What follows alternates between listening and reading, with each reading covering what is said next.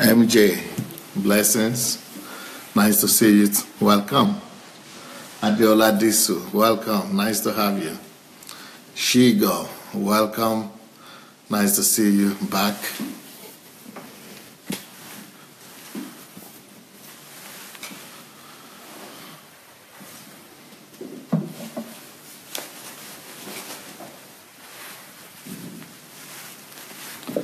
Monica, welcome.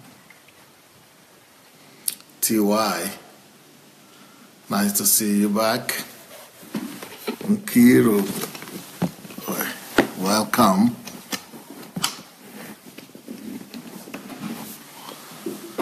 Welcome.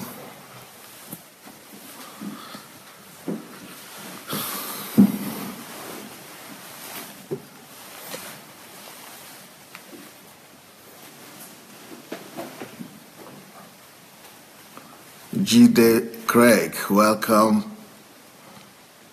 Angela Carrea, welcome. Bosse Fanyajola, wow, it's been a long time. Welcome back, my sister. Lola Shorunke, T.Y. Mo, Nkeshit Amadi, Titus Olorun Nishola, welcome. Mbabazi Busy, welcome. Michael Afolabi, Shigo again. Glory Duru, Bidemi Alabi Ogumbi, Peace Bien. Hello, Sister Peace. You are able to join us today. Welcome. Anota Jinad. Oh, Bishop. That's Bishop Richard the very guy is here. I'm sure you are still traveling. Thank you for coming on. And thank you for being such a huge blessing to us here in Kyiv, Ukraine. You know, everybody is still sharing your video. They are still sharing your story. In fact, I still spoke to somebody yesterday that was telling me how they were blessed by your message. So thank you so much for coming to be a blessing to us here. And then,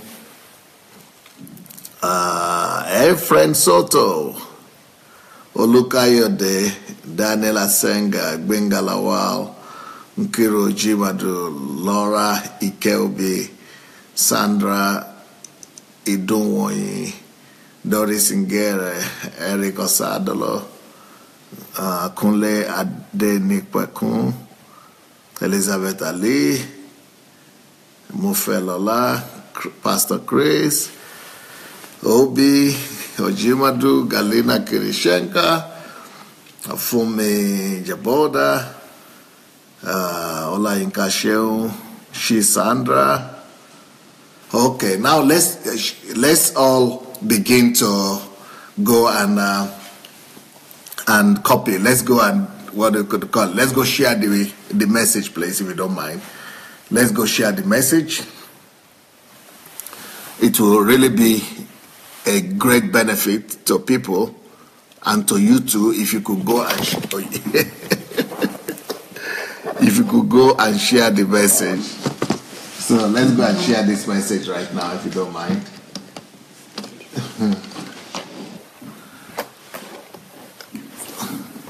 So go and press the share button. Let's go and press the share button and get the thing going. You know, we have a very serious topic to deal with today. So to be able to finish it, we need to start on time. So let's quickly go and share the link.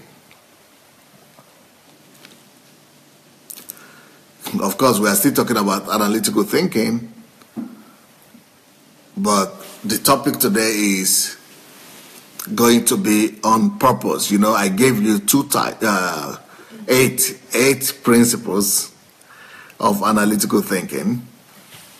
Now is the time to break them down and to make sure that you get the whole picture.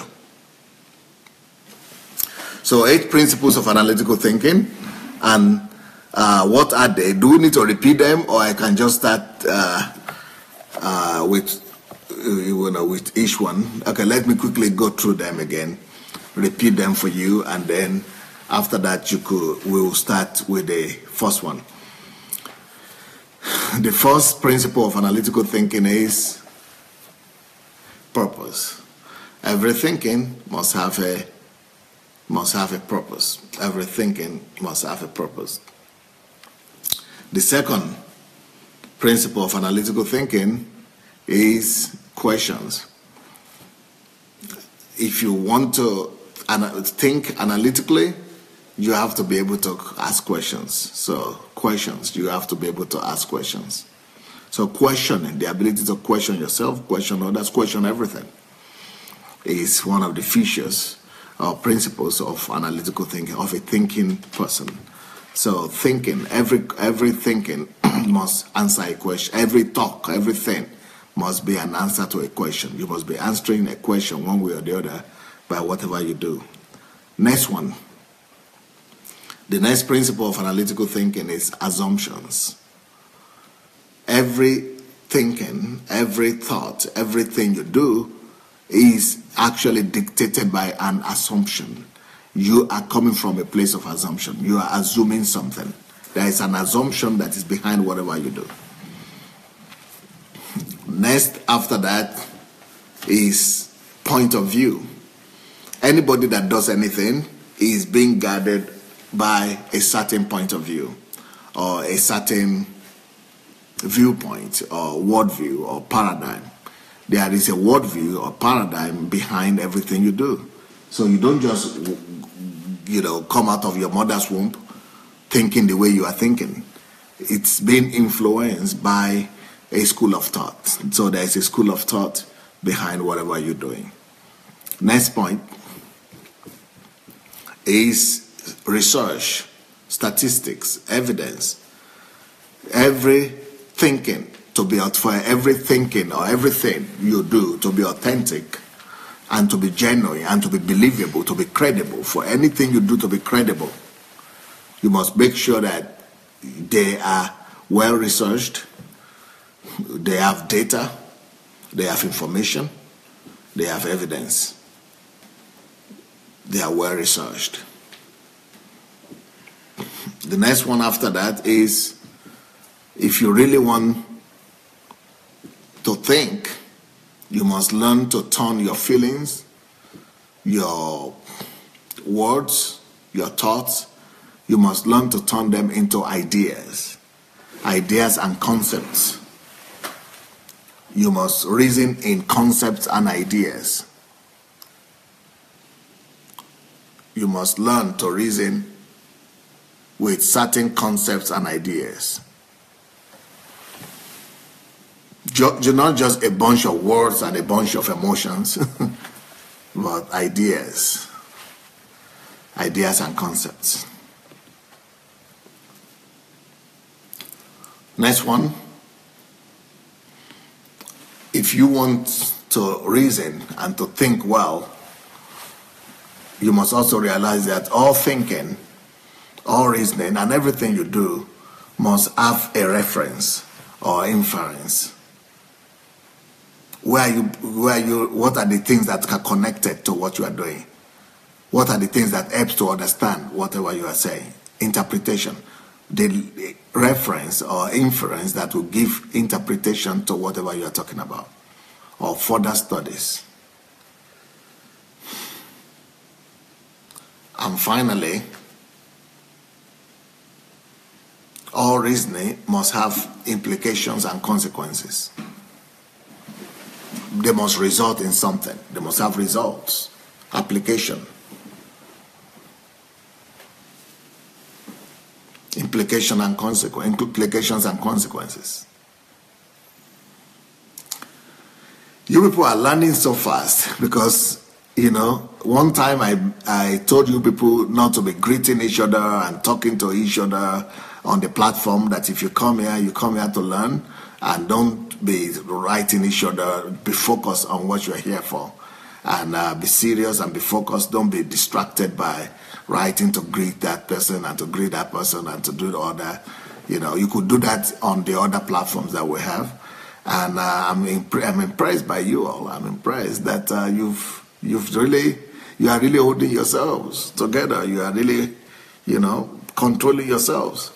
And that is very encouraging that you are indeed learning.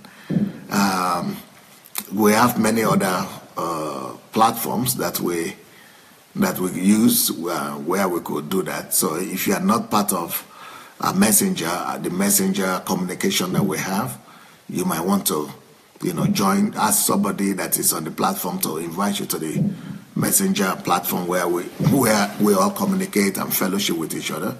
And we have other platforms, groups like History Makers, Dr. Sunday Adelaja Live, Sunday Adelaja Dr. Sunday Adelaja DSA Continues, and things like that. So you could join all that, and that would make things much more easier. But here, when you come here, let's just face business. Let's just face business. Okay.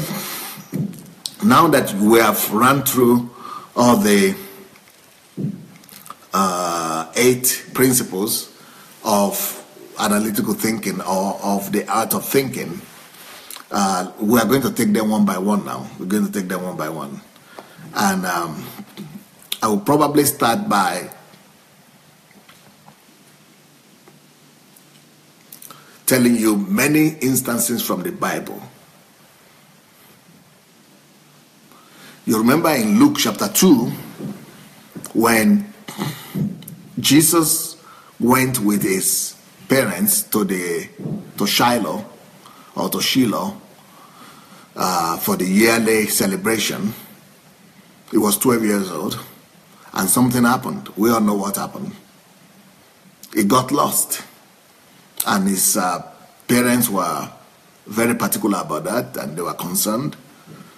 And then, when they found him, he kind of like, if to think about it in our modern day thinking, we will say he was nonchalant about it. It was like he was not taking it serious. He would say, don't you know I must be about my father's business?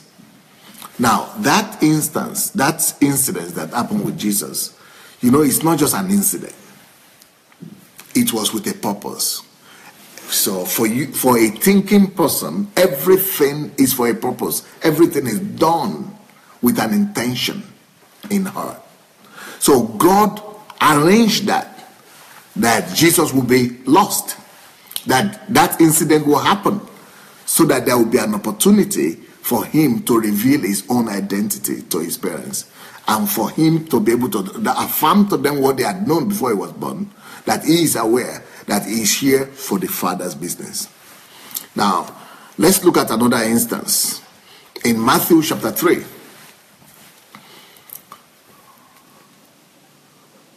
John the Baptist was baptizing people at the Jordan. And in the process of his baptism, Jesus walked up to him to be baptized. And this looked like an abnormality to John the Baptist. How could you be coming to me to be baptized when I am the one that's supposed to be asking you to baptize me? Why did that happen? It's because of this principle we're talking about today. And the principle is that God is a God of purpose. God is a God of purpose. Jesus is a God of purpose. Everything you see in the Bible, after I finish this particular teaching with you today, you will begin to read your Bible differently. The Bible is going to be different to you. You are going to be seeing things that you had never seen in the Bible before. You will discover that, for example, when you just know this one principle, that God is an intentional God, that God is very purposeful, God is very intentional.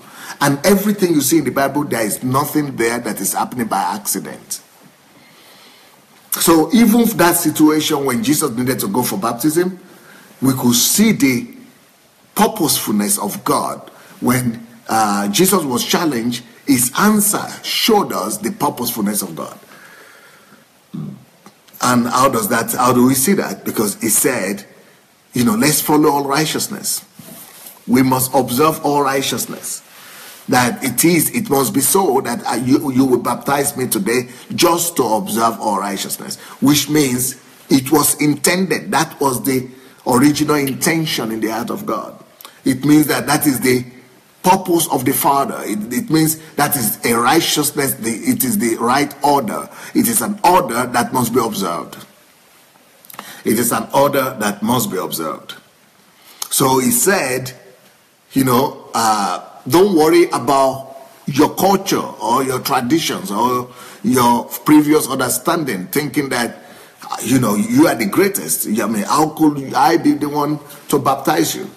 So if you look at that story, you will see that there was an intention there. So what does that tell you about God? It tells you that God has planned everything. God doesn't allow just anything to happen without an intention, without an intent, without a purpose, without a premeditated goal, reason, aim, mission. Let's look at another story in the Bible. Do you remember the incidents when Jesus went with his mother to the wedding ceremony at Cana of Galilee? You know what happened there? Oh yeah, when they didn't have enough wine. You think that was just for us who are used to counting everything as spiritual, for us who see superstition in everything, we could look at that story and think it just so happened. But not with God.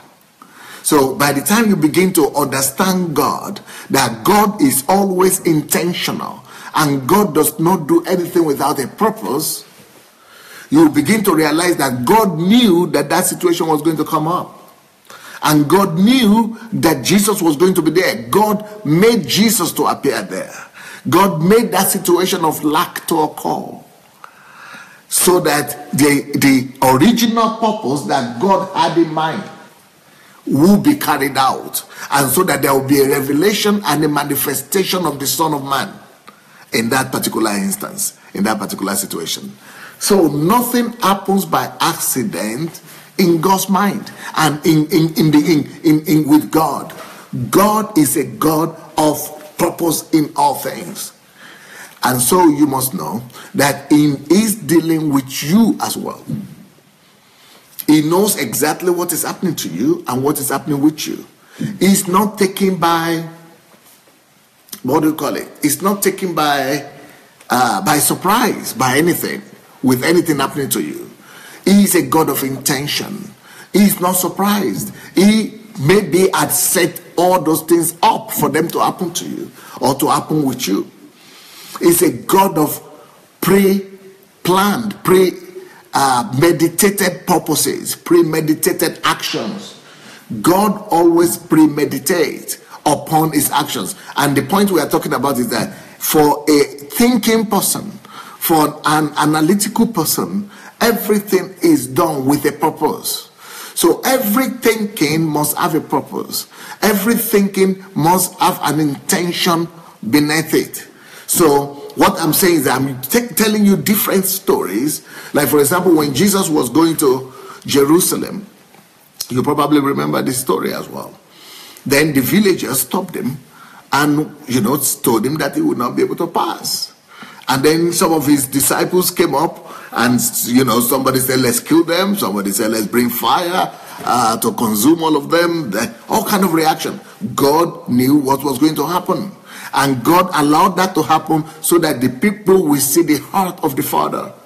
so that they will see, Jesus will be able to reveal to them the attitude of God. That when things like this happen and people come against us, that the response of God is not to destroy. When things even come to disturb his will or his wishes or his purpose, or to disrupt his agenda and to disrupt his plans, his immediate response is not to kill people. He has not come to destroy. He has not come to kill. He has not come to destroy people. So he's telling us, he's showing us that through that incident, what kind of reaction should our reaction be when people come against us, when people stand on our way, when people disrupt our plans, when people do evil against us. That our response is not to call down fire upon them, or to call down death upon them, or to try to destroy them and do to them what they have done to us. That is a far cry from what I see all the time on the Facebook. I see some men of God all the time, our fathers, the so-called fathers in Nigeria, that people put out their quotations, almost especially in the beginning of the months. That's why I'm not big on the beginning of the month. People are saying, oh, happy new month, happy new month. Then you have to be saying happy new day then. With God, there's no new day, no month, no. Every day is a new, it's the same. So anyway, but when it's the beginning of the month, all these men of God will say, anybody who tells you that you will not see the end of this month, something should happen to them. Anybody who tells you you will not see the end of this year, the person, and that should happen to them. This is what the so-called big men of God are, at least that's what people are saying. They are writing for them on their Facebooks. And that's totally the opposite of what. So if you begin to read the Bible, knowing that and asking yourself, what is the purpose? Why God allowed this particular instance, this scripture to come, to be written there? What is God trying to tell us? What is the intention that Father is trying to communicate to us? What is the lesson? What is the purpose? There is always a purpose for any instance you see in the Bible. For any story, there is a reason for everything. There is always a purpose why God allowed those things to happen. So in that case, when Jesus would not allow the disciples to call down fire, you remember the two brothers, right? John and James. They wanted to call the fire. That's why they were called the sons of thunder. They wanted to call the fire and wanted to let Jesus use his authority. Yes, Jesus had the authority. Jesus had the power. He had the authority to be able to destroy that whole village. But he would not do that, because then he would be giving us the wrong message. He would be leaving us with the wrong example. But he therefore gave us the right attitude that we must have. When people come against us, we don't come against them in the flesh. We don't react in the flesh. We don't do evil to people because they do evil to us. We reward them with good. We overcome evil with good. We overcome evil with kindness. And that's what Jesus did. So Jesus just said, okay, if they will not allow me to go to Jerusalem through this way, let's go and take another way. Let's go and take another path. And that's what he did. You also remember the instance with the woman that was caught in adultery. Do you think that was also by accident? That was an accident? No, it wasn't. God knew that situation was going to come up. And God also allowed that situation, that response of Jesus to be displayed through that kind of situation. So that when we see people who falter, when we see people who fail, when we see people who go or who do something beyond or beneath our expectation, and they fail or they fall or they sin, that we shouldn't point fingers at them, and we shouldn't throw stones at them, and we shouldn't hate people, and we should not kill people. That we should be coverers of brothers. We should be people who cover for people. We are not denying the wrong they did. We are not covering the wrong they did. Jesus was not covering the sin of this lady. He was not saying it doesn't matter, but he was covering for the person. So we see that everything that you read about in the Bible has a purpose behind it. Everything that you read in the Bible, Old Testament, New Testament, there is a purpose behind everything. You remember we're talking about analytical thinking? Now, let's go. I've given you, this is just introduction. I've just given you the general picture that God is a God of purpose. Everything it does it with a purpose. And what is that telling us? That is telling us that we too must be people of purpose. That is telling us that we too must not be erratic people. We must not be just emotional people. We must not be people who just act out by stimulus, or who just act out by emotions, by instincts, or by reflexes. That, we must not be people who just do things chaotically, irrationally, erratically.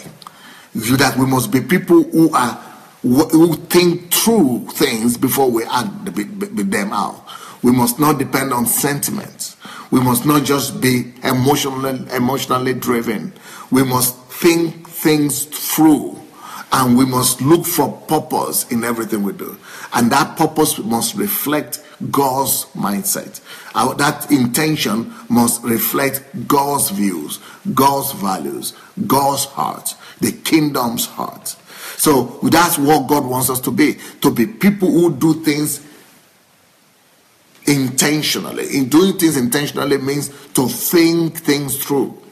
That we are people who weigh the things, our reactions, our attitudes, our decisions before we come to any conclusion. That we say things after thinking them through.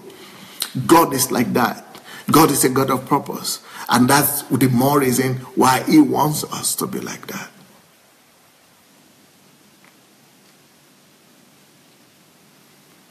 After Jesus spoke to the disciples and told them about the parable of the sower, he later on came to them, do you understand this parable? God is interested in understanding. Jesus wanted his disciples to think. Even though he had told them the parable, but he was concerned about their understanding. God is concerned about your thinking pattern even today. God is concerned about your mind. God is concerned about your reasoning. You see, some Christians and some religious people think that God is just spontaneous and erratic, and that God is just spiritual, that it just moves wherever the spirit moves, that God is just moved up and down it's not guided by any principle or by any order. No. But God tells us that God is a God of order. God is a God of order. He's not just moved anyhow without any principle behind it. His actions. The very first principle behind the action of God is purpose. Everything God does, it does with a purpose. You must remember that.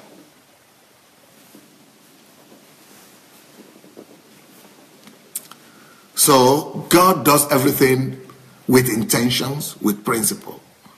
He does everything with intention and principles. We must be like him. There is nothing that you should do that should just be chaotic, erratic, and just anyhow. Everything you do must have well thought out plans, intentions, purpose, aims, and goals. Now, how do you do that? Let me now give you the methods or the technology or the know-how of thinking purposefully. So I want to share with you today the formula, the algorithm of thinking purposefully. And not just thinking, but and acting purposefully. The algorithm of behaving and acting with purpose.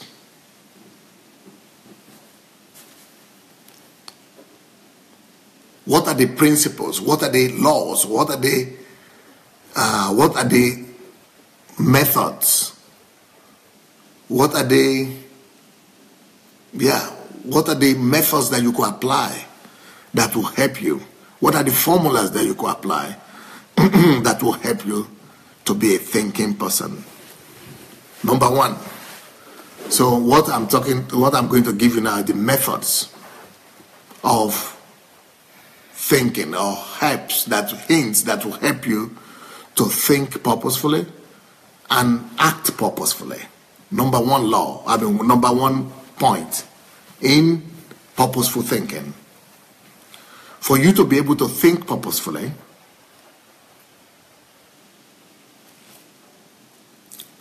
and act intentionally, you must always, first of all, the first thing you must do is take your time to determine what you want. Always stop, take a minute, take a time out, pause to determine what do you really want. Why am I doing what I want to do now? Methods of purposeful thinking. Methods. The first method is you must find out the reason why you are doing what you want to do. Why do I want to go to church today? If God is intentional, okay, for example, the reason why God wanted to go to that party in Cana of Galilee is because he wanted to reveal his mission. So there is a purpose for him going to that party. Why do you do what you do? What are the eternal purposes behind your action? Everything you do must be rational. If Jesus knew that he was going to be stopped on his way to Jerusalem, and he still took that path, and then had to turn back to take another path, why did he allow it? What is the rationale behind what he did? Why did he want to go? Just because he wanted to go to Jerusalem? But, well, he was stopped. He was not allowed to go to Jerusalem. Did he fail? No, he didn't fail, because he used that situation to teach a kingdom lesson. Just getting to Jerusalem was not going to give a lesson, was not going to deliver any eternal lesson by itself. But because of the incidents that happened, that allowed the eternal reward, eternal benefit, eternal treasure to be unveiled.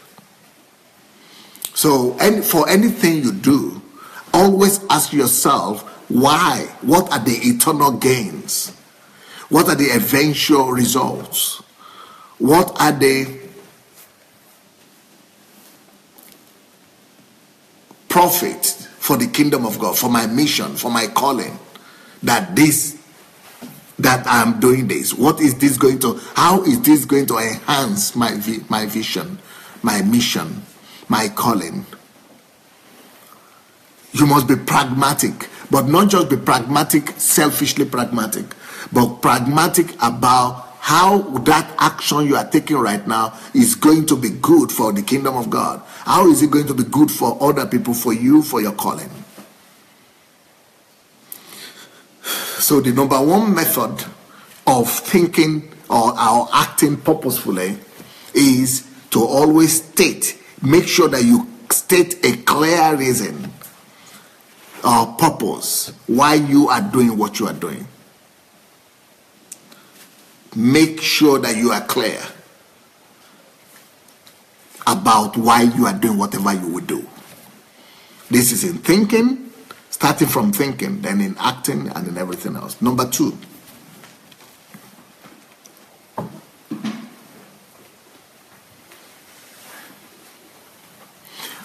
for you to really be purposeful, for for you to truly be purposeful in everything you do, make sure you distinguish, make sure you distinguish your goals, your mission right now, your reason why you are doing that thing.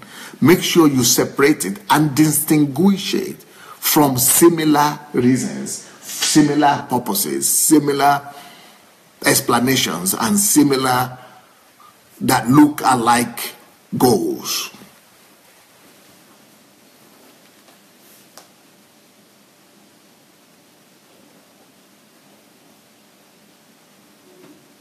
So the next point for you to do things purposefully is that you must acknowledge the fact that there are similar goals to whatsoever goal you have. There are always similar things related or similar. For example, when you are talking, you are always under the temptation of remembering something that looks like the topic you are talking about, but it's not quite relating to it right now. And if you are not careful to be purposeful in your talking, let's say, for example, I'm talking about, let's say that I'm talking about going to church tomorrow. So, going to church tomorrow is Sunday. Going to church tomorrow, I must say, okay, what am I going to church tomorrow to do? So if what I'm going to church tomorrow to do is to manifest love to somebody, to go to serve, if my going there is to go to serve, then I must not begin to think, oh, what message will pastor bring tomorrow? That is another. It's still in contact, in connection with going to church tomorrow, but I should leave that out. So you must separate the goal that you have from similar goals. So even though tomorrow also when I go to church, I will still be seeing the pastor and he's still going to bring the word, but since that is not my primary reason of going, let me focus now on going to serve. So going to serve means I am thinking more on who am I going to serve? Where am I going to serve? How am I going to serve? What are the areas? What are the things I'm going? So I want to focus on that. Then, when I'm thinking about going to serve people, I might think, oh, new people are going to come, new converts. If I'm not careful, I will be driven away sideward by thinking about, oh, how many people will get saved? That is what I mean. Separate the goal that you have, the mission that you have, the target that you have right now, the aim that you are targeting. Separate it from similar goals. Even though that same service, people will be born again, but what you are going to church for is for this particular thing, which is going there to serve people. The next thing that you might, for example, when you want to go to church tomorrow, you definitely, there will be good praise and worship teams. There will be good praise and worship teams. So when you go there, you will discover that there is praise and worship. And the praise and worship will be incredible, will be good, will be beautiful. But if you are not careful, you will be carried, you discover that you are carried away about thinking about, oh, praise and worship, who will be the leader? What would they wear? How beautiful will it be? But then you have been distracted right there.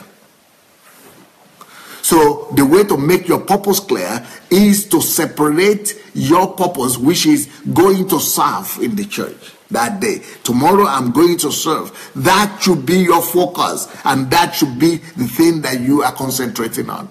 So you are not thinking about the pastor. You are not thinking about the praise and worship team. You are not thinking about how much people will be in attendance. You are not thinking about new converts. You are not thinking about the message. You are not thinking about the anointing. So, you see, these are all related purposes or related goals and aims. The related mission. But you are removing them. You are, that is how to concentrate. That is how to think purposefully. And that is how to act purposefully as well. And that is how to, do things intentionally and purposefully. And every one of us will have to struggle with that on daily basis. On daily basis, no matter what you decide to do, there will be many other related items, related topics, many other related things that are trying to pull you away and that are trying to take you away from what you had set yourself out to do intentionally. So if that's what you are going to, if that's your goal, then you must make sure that you downplay every other thing. The same thing if you say, for example, somebody just wrote, I'm going to church to meet with God. For example, I don't understand that. Why should you go to church to meet with God? God is in you. God is in your house. God is everywhere. You don't need to go to church to meet with God. Even though it sounds so religiously right, yeah? And it sounds so pious that I'm going to church to meet with God. That is a fallacy right there. That's ridiculous. You don't need to go to church to meet with God. You can meet with God where you are right now. You are meeting with God right now as you are hearing me. And you can meet with God without me. You can meet with God, when you wake up in the morning, when you sleep in the morning, when you sleep at night, at the middle of the night, you can meet with God at any time. Those things we say might sound religiously pious and religiously good, and, they might sound all right, but they're just religious statements that we're all making. TY says, DSAO has come.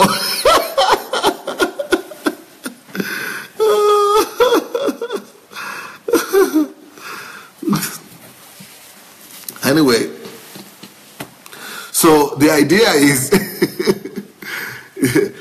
you get what I'm saying? I'm trying to teach you to be purposeful. That God is a purposeful God in everything He does. So because God is purposeful, we too must be purposeful. And how do you become purposeful? First of all, give a definition of what you want to do, where you are going, what goal are you pursuing. Secondly, you must separate those goals that you have from similar goals. You must distinguish between the goal that you are pursuing, the purpose that you are pursuing right now, and a similar purpose, related purposes that might come to just, bump you on your thinking process. And especially this is important, especially this is visible in the woman. Have you ever listened to a woman talk before? Of course, you have listened to women talk before, and a woman will begin to talk about, I went to visit my grandmother yesterday. Oh, yeah, my sister was there, my junior sister. Okay, which one do you want to talk about right now? Oh, when we were going, we saw this as an accident. Then everybody to begin to talk about the accident. Okay, what are we talking about? Hey, wait a minute. You want to talk about your grandmother? You want to talk about your junior sister? You want to talk about the accident? What happened? And I've explained to you already why women are like that, all right? If you listen to my series on men and women and the difference between men and women, you know the reason why now. The reason is because women, it's not just that they must speak 20,000 words, but it's because everything is intertwined, intermingled in them. The emotions, the feelings, everything. So that's why that happens to them. But they must also learn to be purposeful. And that starts with the mind, with thinking. It starts with separating everything, putting everything separate, apart in your mind. The next method of purposeful thinking. So first of all, you must identify the very goal that you're after. Secondly, you must separate that goal from similar goals or related goals. Thirdly,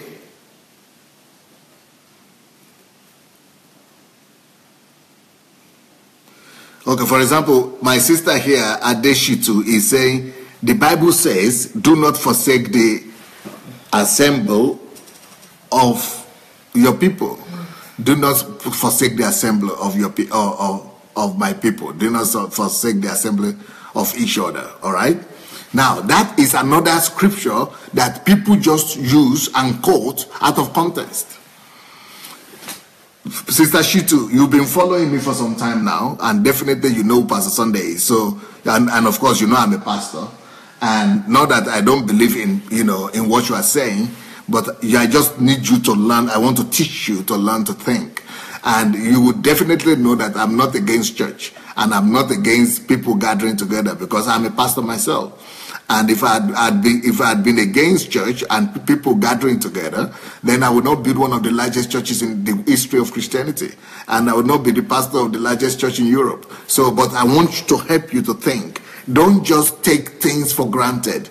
Don't just take things that your pastor have taught you, or that you've had Christians talk about all your life. And just, what the problem with men and with people is that we don't believe what we have taught through. You think that you are the one who believes what you are saying. You think that the things that you are saying are the things you believe? Not necessarily. The things that you are saying are things that you have heard other people said. The things that you are saying and the things that you believe are not necessarily the truth. Most of us don't believe the truth, and even the things that we think are the truth, that same truth. That particular passage, for example, that my sister just quoted, that don't forsake the assembly of each other, does not mention church.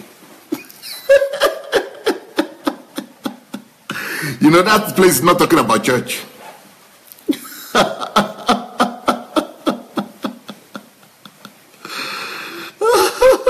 Sister Shitu, I'm sure you are shocked, right? You think it's talking about church? Nope. Let me prove to you that it's not talking about church.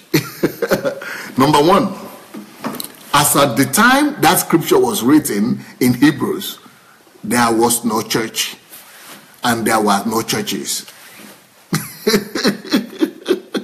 There were no churches the way we know them today. And there was nothing like church the way we see them today. No denominations and no church buildings. There were no church buildings. So when he says, don't forsake the assembly of each other, he's talking about each other, just one another. Where 2 or 3 are gathered together. That's what he's talking about. Where 2 or 3 are gathered together, there I am in your midst. And the way those people used to gather together those days? When that was written, they used to gather together mainly in homes. They just meet together, in their homes, when they're about to eat, or when you gather together for prayer or for fellowship. They just meet in homes. They just gather together, like you just meet, like the sisters from London did the other time, and sisters from Belgium did. They call each other, gather together. That's what they're talking about. But it's not just so that so that God will come to their midst. God, they already, each of them have God already. But it's just for them to edify each other and to be a blessing to each other. So don't be so religious not to question anything that is happening around you. That's going to be next Saturday's class. We are going to talk about question and questioning. But today is about purpose. So let's focus on this one. So now I told you already the methods. So the first method is to clearly state your goal and your mission. The second is to separate or distinguish your goal from related goals. Number three method of you thinking or acting purposefully, for you to be able to think and act purposefully. Number three thing is,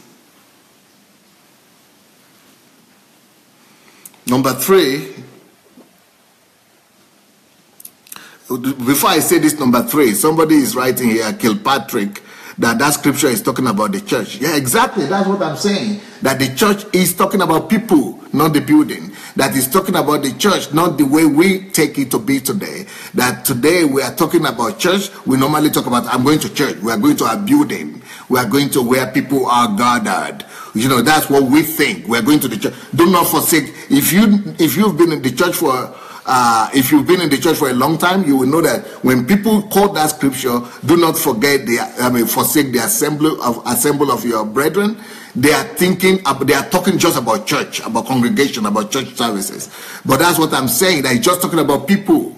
He's talking about people. And where 2, 3 are gathered, that's where the church is. Anyway, let me continue. Anyway, don't distract me anymore. Let me just continue with this.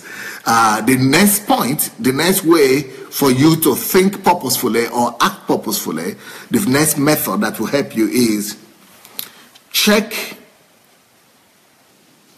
You must always, periodically stop and check yourself.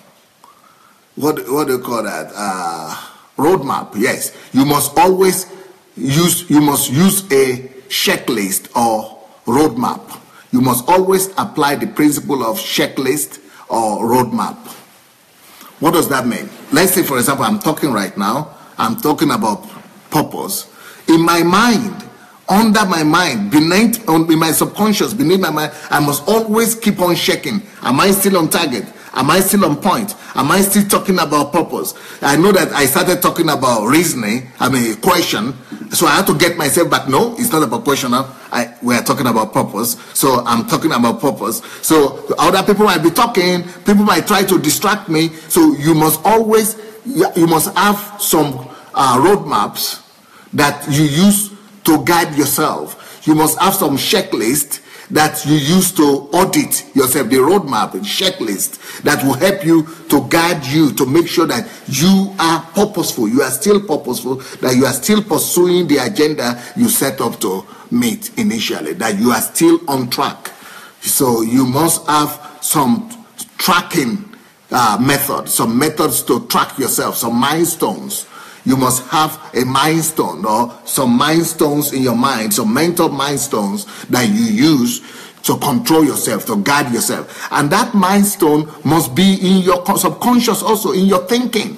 So each time you are talking or talking about any subject or just discussing, you must always use your milestone. You must always use your checkpoint. You must always use your checkpoint in your talking to make sure that you don't stray and you don't go to the left or to the right, that you are always right on, that you are always on the topic that you set out to talk about. This is your roadmap. This is your checklist. So you must use the principle of roadmap, checklist all the time. So you must always use that principle all the time on yourself. So if you are thinking also, don't just allow any thought to, for most people, thoughts are just coming like in their mind. Don't allow that to happen to you. Don't allow your mind to just walk as an unguarded and unruly, mechanism that is gone out of order. Don't allow your brain to work like that. Don't allow your brain to work like that. Always make sure that anytime you are awake, that you are always in control, that you are always in charge of your thinking process.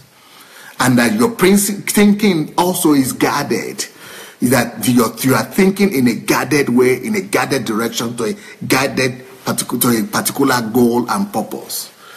So your thinking must be purposeful all the time.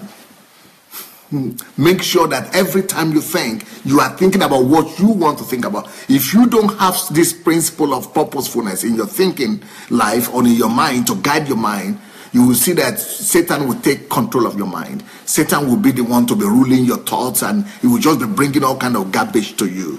And you will always, you might say you are not sinning, but you will be full of sin and dirt in your mind because you have opened the door of your mind open, and any kind of dirt is just coming in there. So for you to avoid that, you must always be in charge of your thinking process. You must know what you are starting with. You must know that you are starting out by pursuing or intending to get to a certain goal. And that goal is what you are focusing on. And you must separate, you must not allow similar goals or related goals to come and derail you. And then you must make sure that you have a roadmap, that you have a checklist that is helping you, a parameter that is helping you to keep your mind guided, your thoughts guided in the direction that you are set out to walk into or to get to before.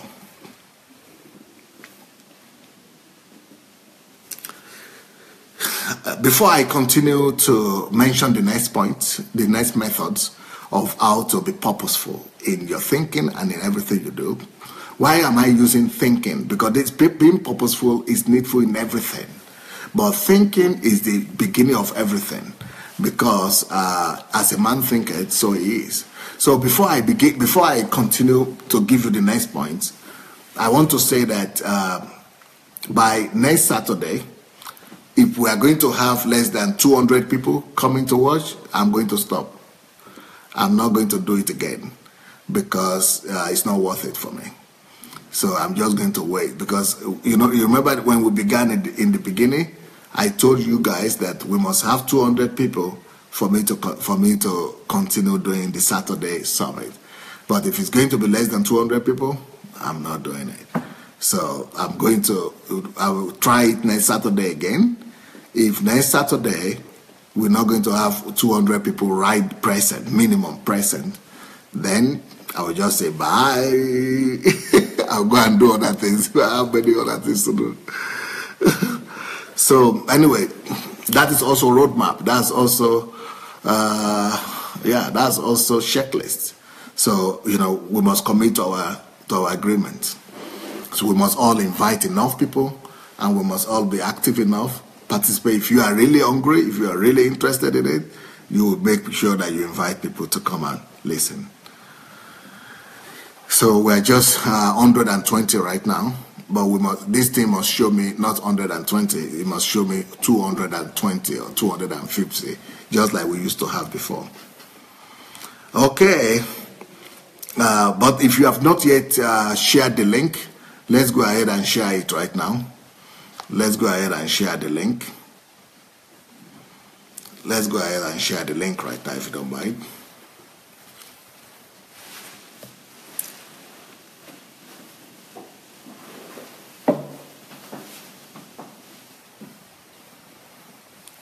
So go share the link. If you have shared the link, then I will mention the next point.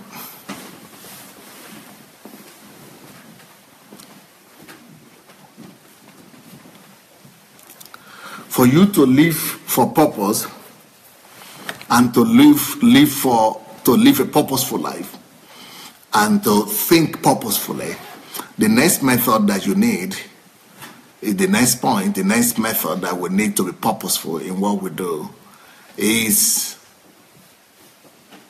the next method is significance. Always make sure that anything you choose to do, question yourself. Ask yourself the question, is this significant enough? Is this all I can do? Is this the best I can do? Am I thinking the best on the best thing that is possible? Am I thinking the best way on the best subject? Am I pursuing the best goal right now? Is this the most ideal thing I could do? Is this the best thing I could do? Always measure your goals or your purpose with significance. Always measure the significance of whatever you have purpose to do, you have decided to do. Is what you have decided to do significant enough? Is it worth it? Is it worth your time? Is it worth your life? Is it worth the effort? So for you to live a purposeful life, you must always checklist your purpose. You must always checkmate and checklist. Check your whatever you are pursuing right now. How much that is? How much is that? How much significant it is, how relevant it is, how important, because you could be purposeful and you could be focused on the wrong things. You might be purposeful, but be purposeful about the wrong thing. So for you to really live a truly purposeful life, you must always relate it with significance. You must always try to see, to check, to cross-check, and to ask yourself how significant it is. How significant it is, that thing that you are doing. Okay?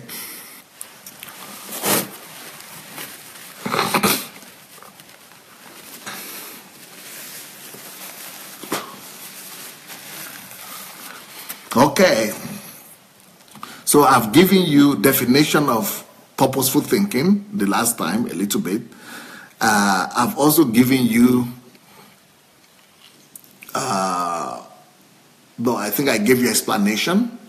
I've given you methods of purposeful thinking. Let me now try to give you definition of purposeful thinking, or being purposeful. Let me now give you definition of being purposeful.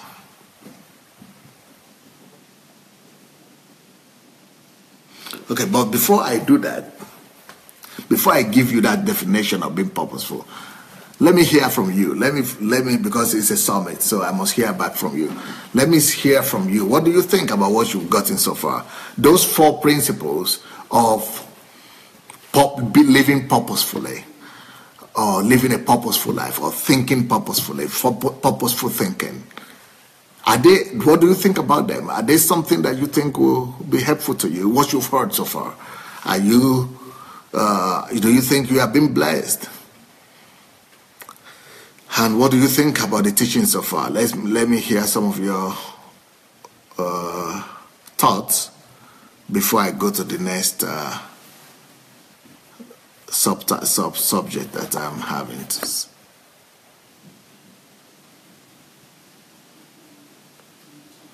So the 4 things I spoke about are: 1, you must determine your intent, your goal, your aim, or your purpose, what you are doing for. 2nd, there is the thing is that you must be able to separate what you are doing from similar goals that are related goals that could distract you and take you away from your goals. Number 3, you must be able to have a roadmap or a checklist to make sure that you are still pursuing that same goal that you are supposed to be pursuing. And number 4, make sure that your goal is worthwhile, is significant enough. Use significance to check it. So nobody is writing. I can't see what people's assessments are. Okay, Doris Gary said, great teaching, sir. I'm being blessed. Okay. Blessindra says, yes. Blessed, Pastor Sunday. TY is very helpful, especially for someone like me that always working on projects, etc. So not just a walk with God, but in everyday life. Okay. G.D. Craig said, excellent stuff, Dr. Adelaja. You've clarified the process. The summit is detailed and easy to follow. Okay. Sandra says, the teaching is really helpful. It is helping to reorganize my life. Okay. Angelina says, it's very helpful. Charles Smith says, my thinking is shifting. Lisa says, yes, I feel empowered with this teaching. I think by learning to not be distracted and stay on point with my goal will cause me to accomplish more. Okay. Kazim Ahmed, it's been a long time, Kazim. You've kind of disappeared. Says it's practical and applicable for me. By the way, if some of you are not on our group discussion, we have a group link on Messenger. You could contact anyone that you know on the platform to invite you to the Messenger group. That's where we inform each other of the things that we are doing. And then we have many other smaller groups like History Makers, DSA Continues, and things like that. Okay. John Lucky said, good one, sir, very helpful. Don't stop the teaching, sir, or else I will migrate to Ukraine. I'm feeling that I'm going to stop. if we are going to, right now we have 130 people, which is not bad, but in the beginning it was just 100 people, and I say I will have just one last time. Next Saturday, if you are going to have less than 200, I am not going to come up again on Saturday. On Saturdays, we'll just be blessed by DSC TV. That will be a blessing. Just watch DSC TV. I will go and do some other things.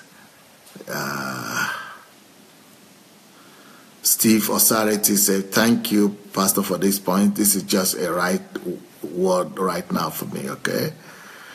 Tawanda said, thank you. It's very helpful for me as a student and in life in general. Adeni Adekanye said, more anointing. Nkeshi, purposeful things help one to be successful and distinguished. Jane says, this is really helpful to me, Dr. Adelaja, because I have always taken so many things for granted. I would definitely do things for a purpose, stop and think before I take action. I should really consider significance in whatever I do. God bless you. Nkeshi Shima, teaching is very practical and help to be yourself. Yes. Bear in style, excellent teaching, Pastor. Evangelist Austin, great, it is educating. Folu Shaviv, this helps facilitate strategic planning. Thank you, Dr. Adelaja. Fumi Jeboda, very helpful, very with emphasis on prioritizing and maintaining focus and staying on point. Evangelist Austin Shinedu is saying somebody should invite him to the Messenger chat group. So please, if you know anybody here who is not there, invite them, please. If you are not yet there, tell somebody to invite you. Shinwe Ananaba said the second point is something to work on,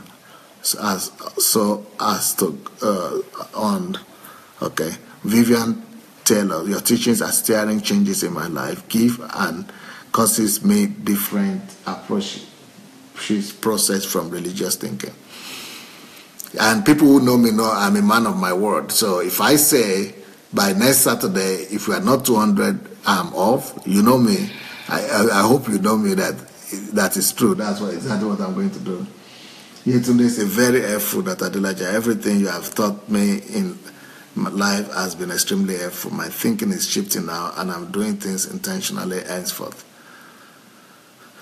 Fumi Jeboda says, DSA continues. We add, okay, she's going to add somebody. But Fumi, you don't just need to add him to DSA continue. You need to add him to Messenger. Stella Nuku said, I've learned to focus my thinking to maximize my result. Ben Okon said, read the first chapter of a book you suggested by Ralph Waldo Emerson on self-reliance. You have greatly simplified the concept of thinking. Please don't stop. We will invite others. Well, that's better. He's the only one promising to invite others so far. That is Ben Okon. Boniface says, renewing my mind. Good. Adesha, they say, please, you can't stop because I don't go out on Saturdays because of this teaching. Yeah, but if you are just going to be the only one, you are going to be surprised that I will stop.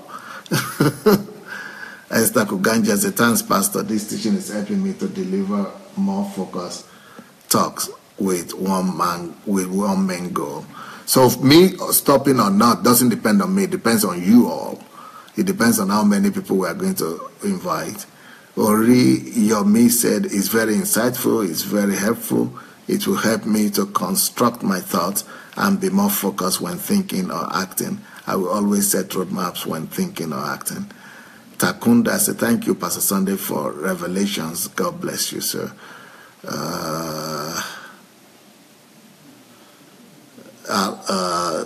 Okay, there is an announcement from me here. One of my assistants put forward. Here is the new event to invite people for the 25th of February. Okay, that's a link there if you want to invite people. And Marie says, since coming into contact with you, I've implemented some great principles. Purposeful thinking is the one area I'm doing well in. 1, I try to make each minute of my day count. Brilliant. 2, I recenter my thoughts when I drift away. Brilliant. 3, I have made a list of 3 goals to stay on and achieve. Beautiful. 4, focus, be here and now, and many more. Brilliant. You make me proud. Who is that? Anne-Marie. Very proud of you. I'll be expecting you in Ukraine someday. Ogene Tega say, very helpful, Pastor. This University of Life. Tony Adekanye said, I just joined to encourage you, Pastor. This is my first time. I will share and encourage my friends to join. Some shout, please. Invite me to the group. This teaching must not stop on this platform. Please, I live in Switzerland. Okay, this is someone who is coming for the first time and is so anxious that it will not stop. Well, we'll see what will happen next Saturday. Okay, let's keep on going then. Let me now give you definition of purposeful thinking or purposeful living. So let me give you the definition now. So to think purposefully means to think around a goal. To think purposefully means to not allow your thoughts to drift or to just go uncontrolled and unmonitored. Your thoughts must be guided by your goal. It is where you are going, what you want to achieve, that determines what you think about. So instead of, we've never been told that when we are growing up. Normally when we grow up, we just grow up and just anything that comes to your mind, just what you do. No, when thoughts are coming to your mind like that, you just say stop. You challenge those thoughts that are coming to your mind and say, no, where is this one going to? No, this is not what I need now. You are not leading me to where I want to go. This is where I want to go. I'm redirecting these thoughts, come this way. This thought, come this way. This is what I want to do, and this is what I want to act. I want to act in accordance to where I want to go to. So your thinking must not be chaotic. And your thinking must not be erratic. Your thinking must not be spontaneous or sporadic. Your thinking must be put under your goals, the goals that you are living for. If you missed out on my teachings on goals and purposes and callings and who am I, you need to discover who you are. If you have missed out on the beginnings of these teachings, I started since January, I think since January, that there are 3 or 5 things you must think about, how to put your life, your thoughts in order. You might need to go and listen to my old messages. So purposeful thinking is to make sure that all your thinkings are leading you to a goal, to a target, to a result that you have intended, that you have planned for, that you have set out for yourself. So don't live an accidental life. The same thing with, not just with thinking, but with action. Anything you do, you must ask a question. Why is this being done?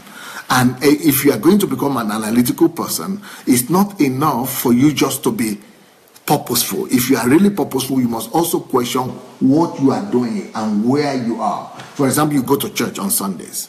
You must question, why is the pastor doing this thing he's doing? For example, they are calling for offering or for give money to this. You must question, what has the money that I gave last month been used for? Do I know what the money has been used for? Where is this, what is the evidence that this money is being used judiciously? Am I being a good steward in this particular instance? You must ask yourself, why are the praise and worship people doing what they are doing right now? Is this dancing now a show off, or just gyrating or enjoying themselves, or God has something to do with this, or it doesn't have anything to do with this? You must question everything, and that's going to be next teaching, next Saturday. We're going to talk about questioning. But you must make sure that there is a purpose that is in line with your purpose. So whatever they are doing in the church, they might be good, but is it in line with your own purpose? Whatever they are doing in your community, in your environment, they might be good, but is it in line with what you want to do? You must measure everything by your own goals, by your kingdom goals and kingdom purposes. So don't just be, mechanical in what you are doing. You are Homo sapiens. You are supposed to be using your brain and to be making sure that what you are doing, you are not just doing to please other people. You are not just doing them to make sure that other people are happy. But you make sure that what you are doing is what is in line with what your destiny is about. So to live a purposeful life is to live in accordance to the goal you had earlier set for yourself. Then, in the process of doing whatever you want to do or thinking, you must have an objective. You know that you have an objective that you are pursuing right now. There must be an objective that you want to get to, that you want to, attain. There must be an objective that is leading you, that is, the goal, the objective that is, spurring you to do whatever you want to do. Something must be instigating you to do what you want to do that thing you are doing. What is the objective that you want to get to? What is the goal? What is the purpose that you want to, the result that you want to have at the end of the day? You always must ask yourself, what am I trying to accomplish? That is how to live a purposeful life. Everything you do, what am I going to accomplish here? What is this going to help me to accomplish? How is this going to help me to accomplish my kingdom purpose, my life goals?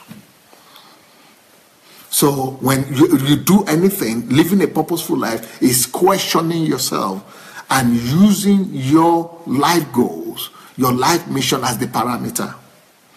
You must always question yourself to make sure that everything you are doing right now, where you are present right now, where you are going now, the people you are talking with now, the relationship you are having, the church you go to, whatever that church is doing is going to help you and empower you and equip you and quicken you in attaining your life goal and purpose for which you know that you were created. So 3 things must guide you in living a purposeful life. The first thing that must guide you is your goals. This is the definition. I'm giving you a definition. So whatever you do or even think about must have a goal. And whatever you find yourself doing or in what environment you find yourself in, you must make sure that that environment is in line with the goal that you are pursuing. Number 2 thing that must guide you in living a purposeful life is that there is, you know that there is an objective in everything. There is an explanation. You must have an objective. Objective in doing what you are doing. There is an explanation that is in line with the purpose, with the goal, or with the destiny that you have ahead of you. You must find out the objective of other people as well. What are their objectives in doing this thing that they are asking you to do? Other people you must question other people's objectives as well. You must, because especially if they want to get you involved in it, you want to find out what is their own goal, what is their own objective. Are you sure that is in line with what you want to do? Is it in line with your own belief system? Is it in line with what you would like to have? Next one, make sure that you are always trying to accomplish something, even when you are thinking. So ask yourself the question, what am I trying to accomplish as I'm thinking? If you go to church, what am I trying to accomplish with this church that I'm going to? Will I accomplish more if I had sat down at home to do solitude, for example? Will I have accomplished more if I sit down or to seek the face of God on my own, or to read, or to study, or to research, or to do things more? Will I accomplish more just by going to the service to church, or I will accomplish more by being on my own, working on my goal and on my calling? So what am I trying to accomplish? Is the time I spend with the people in the party or in the church or in other places at work, is it taking from me? Is it taking me away from my goal, from my objective? Or is it taking me nearer to it? Those are some of the questions you want to ask. Those are some of the things that will help you to be more purposeful. That is, if we are talking about living a purposeful life. Am I accomplishing something with what I'm doing right now? Is the thing I'm accomplishing in line with my goals? Am I having the right objective? Is this in line with my objective right now?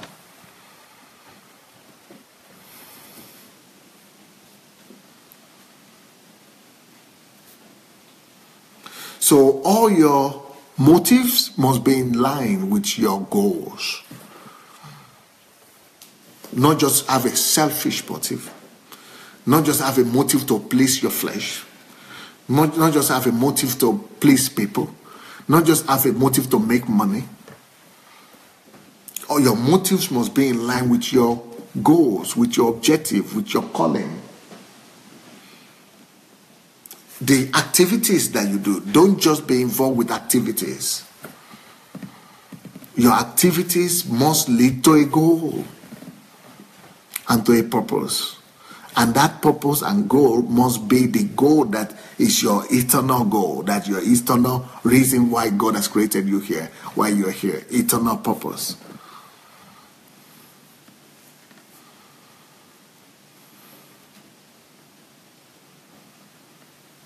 Then your intentions, your intentions must always be clarified from time to time. You must always make sure that your intentions are right, that your intentions are in line with your God-given goal and mission, that you are not compromising in your intentions.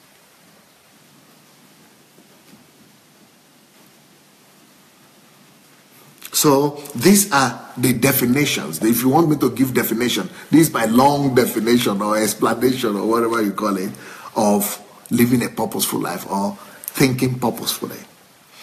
Now, we have about 40 more minutes to go. So the next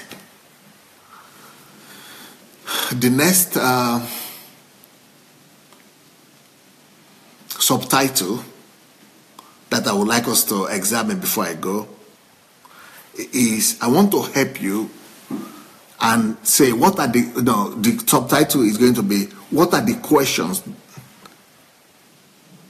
that will help you to live a purposeful life or to think purposefully.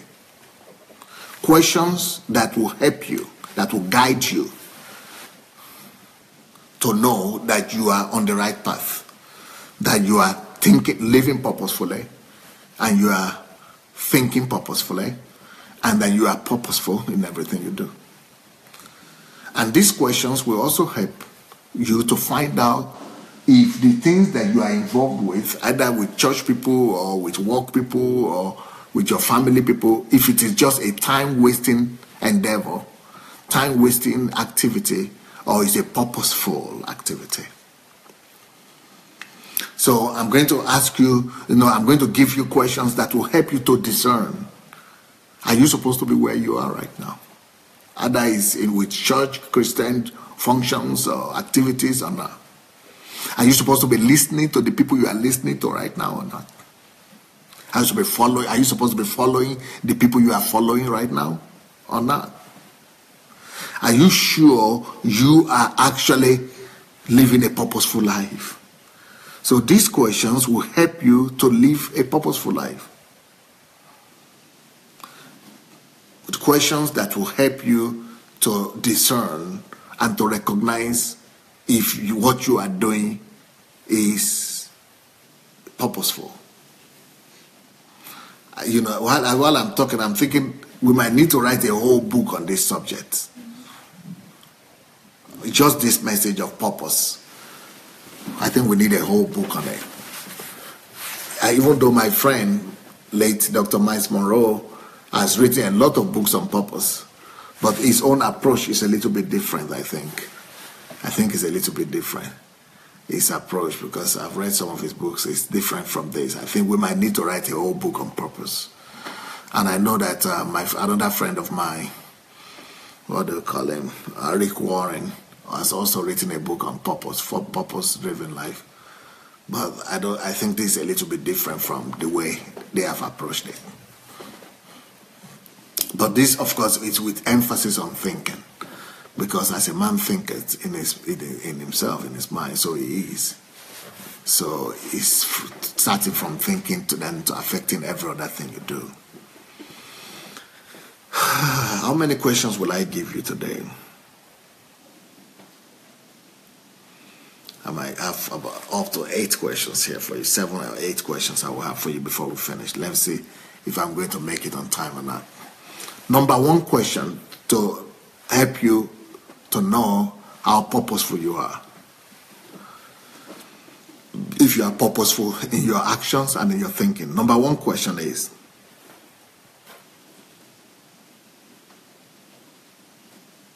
always ask yourself, what is my purpose in doing this or that? What is my purpose in doing? What is the purpose? What is my goal? What is my purpose in doing this thing that I'm doing? You could sit in a church right now and say, what is my purpose in sitting here? Somebody could go and answer like my other sister had answered today and say, oh, I'm here to meet with God. But that, that's a lie if you could really think very well. You can meet God in your own house. You can meet God with your anywhere. You can meet God with fellowship with people. You can meet God. But why am I sitting in this fellowship, in this church now? By the time we all ask ourselves, you will discover that you are there mainly because of the fear of people, or you are there because of the cultural conceptions or misconceptions, or you are there because of your relatives, or you are there because of just culture or tradition. But you are not really having any gain. You are not really having any purpose, any goal, any result. That you are not, even though you are going to church, but you do the same thing over and over again, and you cannot even question it. And because you are not even used to questioning it, and you are even afraid of questioning it. So I'm not sure if you people are ready to listen to my teachings and think, because I'm going to help you to think about some serious things. Same with marriage. Same with marriage. Some people are in some marriages that the marriage is holding them back. The marriage is even not just holding them back, it's damaging them. The marriage is damaging their children, and it's damaging themselves, it's damaging their future, it's damaging their calling.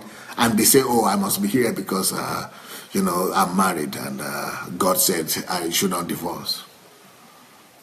But you must know exactly how to relate what God said to your situation.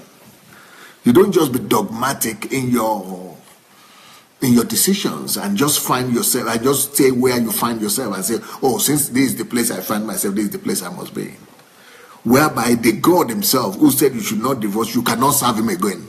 The God himself who created you, and you say for you to serve him, you cannot serve him anymore because you are in a marriage.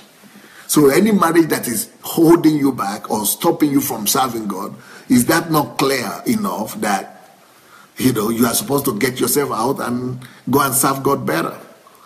But because you are living in some fear of people and in some dogma, and you've never bothered to question yourself and to ask any question ever, you are, just wasting away. And the painful thing is that life is only once. God life is only given to you one time. If you waste this life one time, you waste it forever. Some of you are not even having your own video programs yet. Some of you are not even having your own platform. Some of you don't even do anything to bless the world. Some of you are not even stepping out to your callings. Some of you are not even doing anything for your purpose at all. Some of you are not even doing anything some of you are not even doing anything for your calling, for the purpose of God in your life. Some of you are not doing anything, to justify that God even made you, that God, to even please God that made you. And some people are planning to go and marry. Are you sure you must marry? Why? Why? Are you sure you'll be more productive if you marry? Are you sure if you marry, that is, you'll please God more, you will serve God more, you will be able to, accomplish your purpose better? Are you really sure? Are you sure? Some of you would marry, and that would be the beginning of your fall, of your downfall, of your degradation. So some people and even some parents here are, they are still busy pushing their children, putting pressure on their sons and daughters to go and marry. Are you sure that's really what you want for them? Are you sure that will not be the beginning of their end? Are you sure that's not what's going to kill them? I've been a pastor for 30 years. I've been a pastor for almost close to 30 years. And I will tell you that I've seen more people who married and became redundant and became irrelevant for God and his purposes and the purposes that he created them for than before they were married. I've seen destiny being wasted. I've seen destinies perishing just as a result of the fact that you must marry, you must marry. So that's why I'm saying to live a purposeful life is you must question this thing I'm involved in or this thing I'm about to go into. I'm sorry. So much tragedy out there. So much tragedy out there. And people are just getting involved in some disastrous things just because that's the culture. That's what everybody is saying. Because that is what everybody is doing. That's what everybody is saying. And that's what is expected of them. People's lives are being ruined. In fact, some people are dying physically. Just because they want to fit into people's expectations.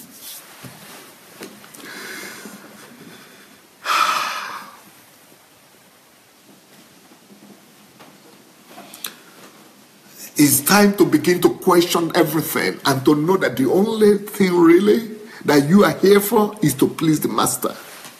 The only thing that really matters is what he created you for you to accomplish that goal, that purpose, to glorify him, to live every day for him. Are you really sure you are living every day for him? You are living a purposeful life for him every day. That everything you are doing every day is bringing you closer to the purpose and for the reason that he created you for.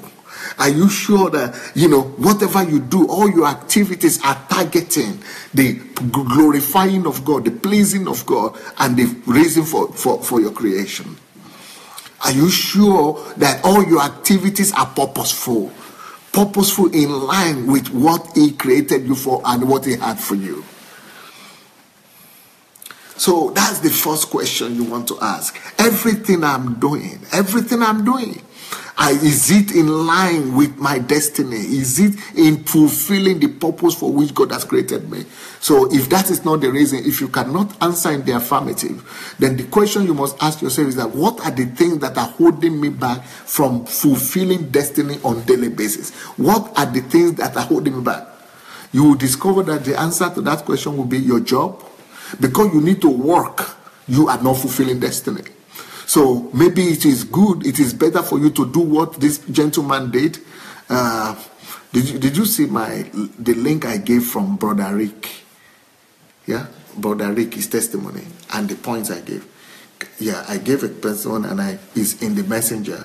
You can look at it, or it's in all over. It's in messenger, it's in DSA continues. Somebody should go and take it with the points I gave and the link and put it here. Just copy it and put it here, because so that people will see that, like what that guy said, Brother Rick, is that now he's just going to do manual jobs or just simple job, so that he will be able to free himself that so much that he will be able to use most part of his day in fulfilling purpose.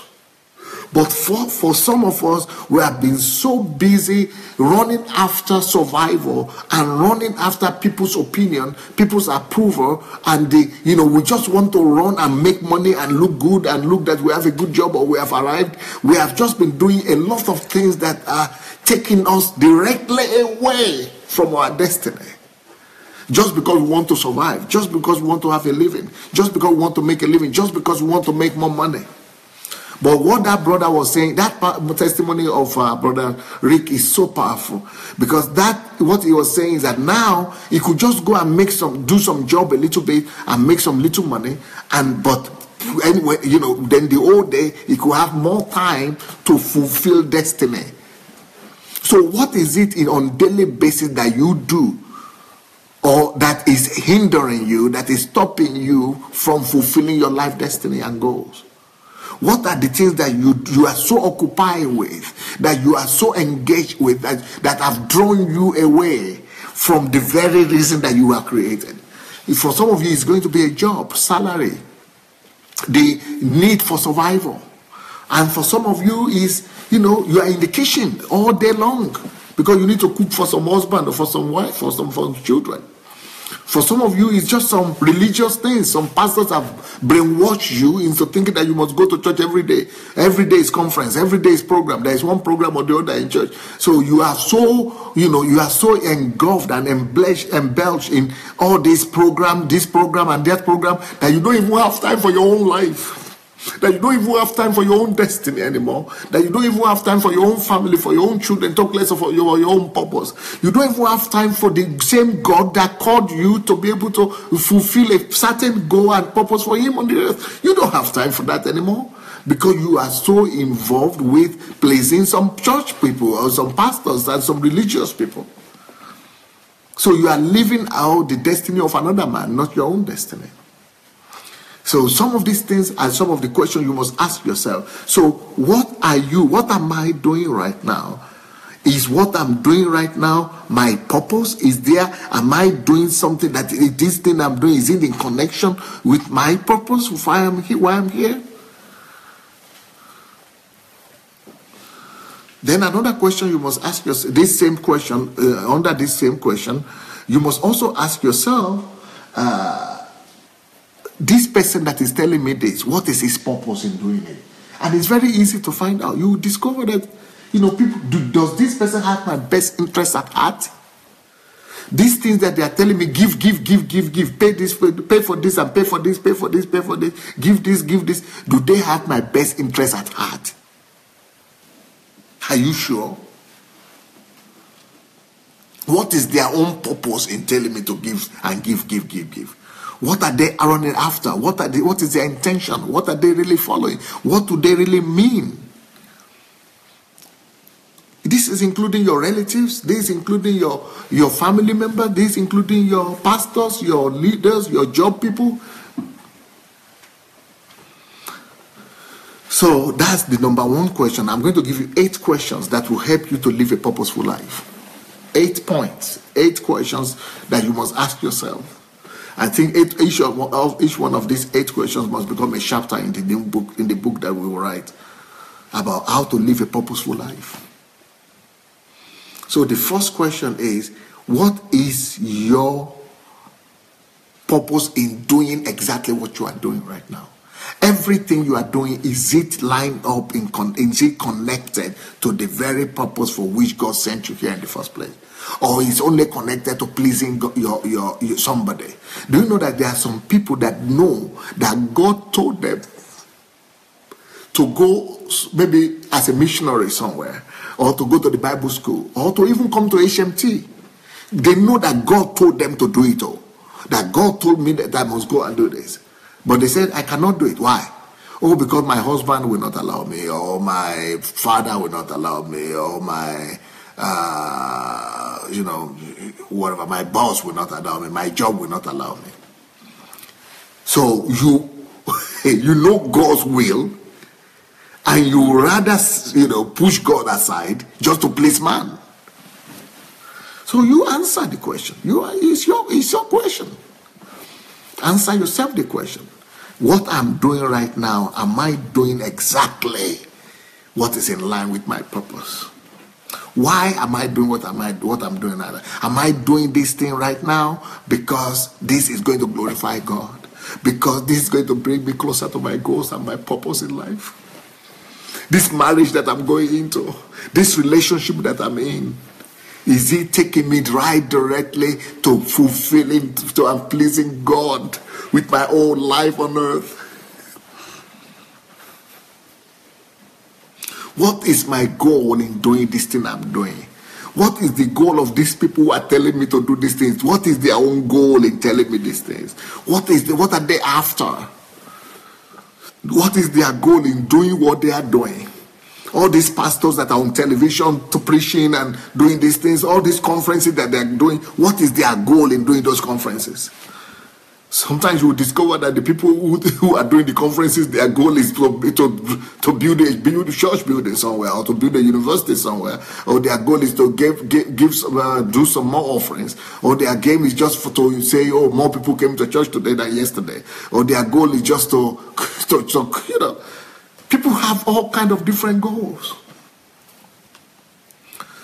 There is somebody right now that is watching me, and you have some very big health challenge. Either it is cancer of the breast or something that is happening to the right part of your body. I think it's like cancer of the breast. I'm saying something is not clear, but it's like metastasis or something has gone around it's not just the breast anymore. It has gone to your arm, it has gone to your lung, it has spread. It's spreading all over your body. But God is going to do a miracle for you. God is going to do a miracle. It's gone to your lung and everything is walked down. God is going to do a miracle for somebody right now. I mean, it's like you're on the 4th stage or whatever level it is, the last stage of cancer, that rapid cancer growth. In Jesus' name, we rebuke that cancer. We come against that spirit of cancer in whosoever life that is.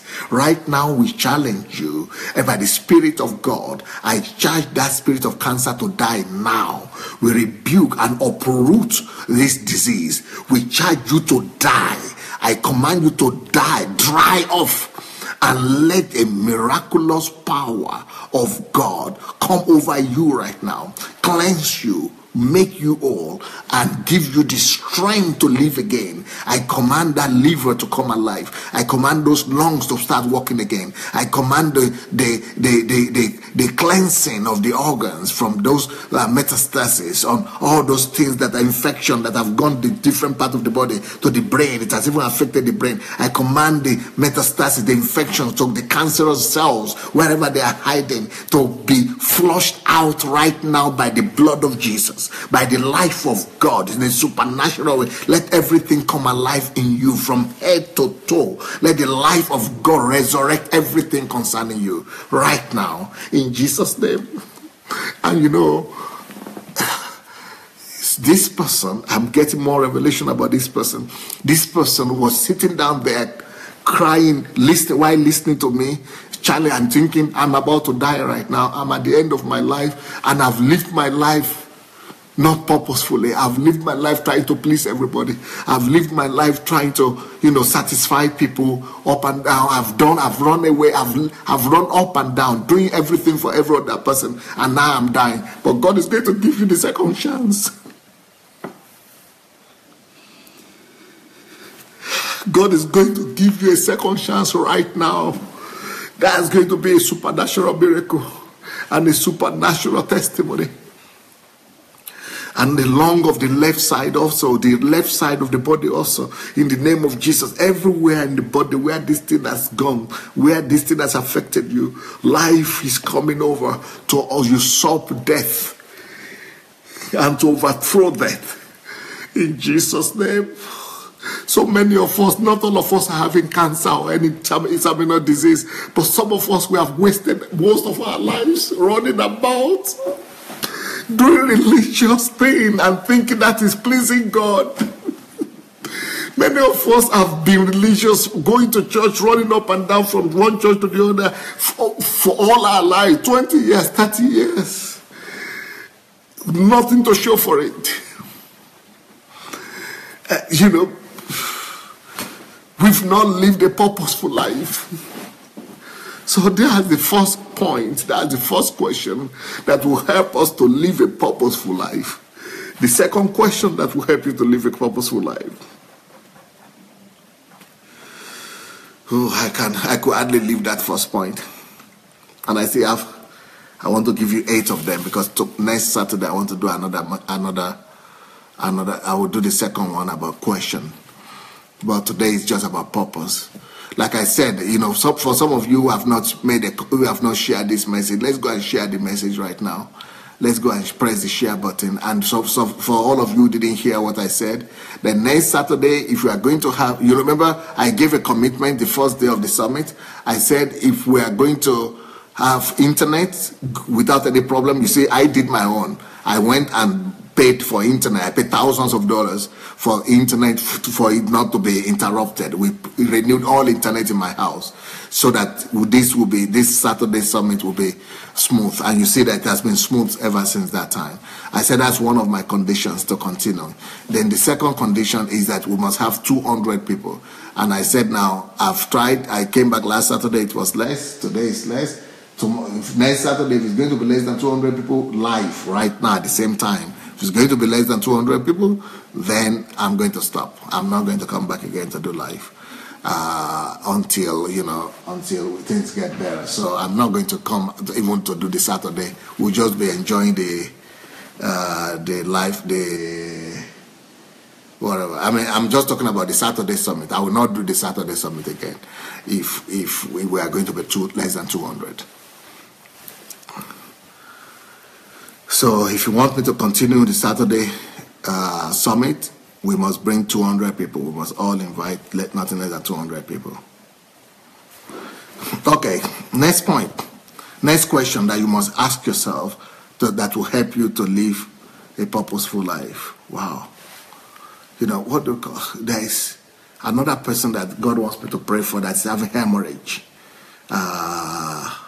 Hemorrhage, what do you call that? No, it's like a blood when you have huh?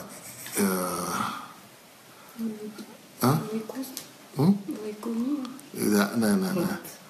Yeah, it's like, anyway, you have this situation that is making that's what making people to be paralyzed, or we call it insult in our place, but what do you call it in English? I forgot the insult they call it in Russia. I forgot what you call it in English. Whatever that thing is, when you're not a tumor, but when your nerve breaks and people begin to be paralyzed, or right side is paralyzed, stroke. Somebody's having a stroke, yes, stroke, or you are about to have a stroke, something like that. Either you've just had it, or you are at the verge of a stroke. We rebuke that stroke. I think you had it before, but you could have the second one, which could be very, very damaging.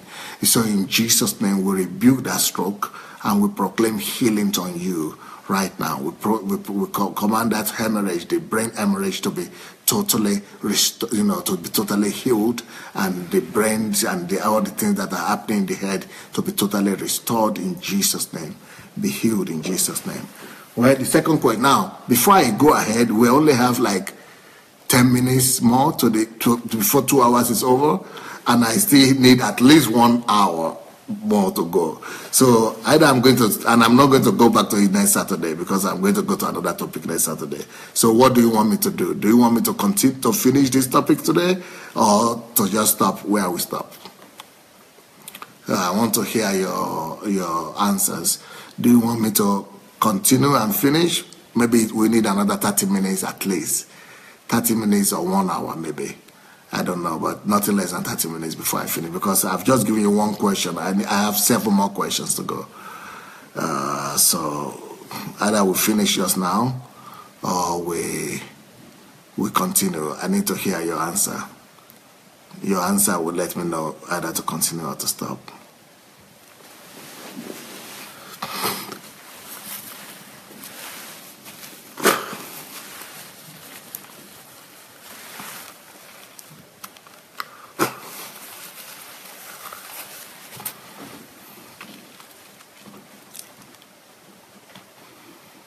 Okay, I think most people are saying to continue, right?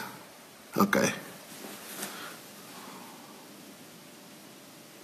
Continue. All right, so the next question to ask for you to know if you are living a purposeful life, and that will help you to live a purposeful life, is what is the objective, or what is the objective in this particular task I'm engaged in right now? Whenever you are engaged in any task, please, always, you have to develop the culture and develop the good habit. You've got to develop the habit of asking yourself for the objective of doing whatsoever you are doing. Another person that is having a growth in the right cancer of the right breast, God is healing you as well. And a man that is having a cancer of the male, what do you call that? Prostate cancer, God is healing you as well. So the next thing, I think there is something about this teaching about purpose. So, people won't want to die. People want to live a life of purpose, and God is bringing healing to them. Anyway, the next question you must ask yourself is that in whatsoever, you must develop a culture.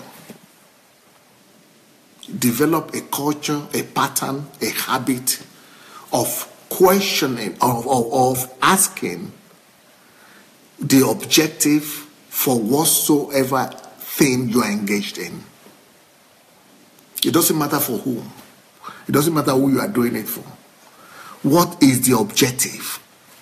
If you can answer the objective why you are doing that thing, and if that objective is in line with your goal, with your ultimate goal, with your life assignment, then you're on the right track. So always question the objective of whatever assignment you are carrying out right now. What is the connection between that assignment, between that engagement, and your destiny and your calling? Ask for the objective of the task you are performing right now. What is the objective? Is that objective connected to your life goal? Question the objective of the job you are doing. Of your job. Is the objective to make money? To pay for some rent? To look good? To be proudful? To brag? How is that making you to fulfill the calling and purpose of God for your life?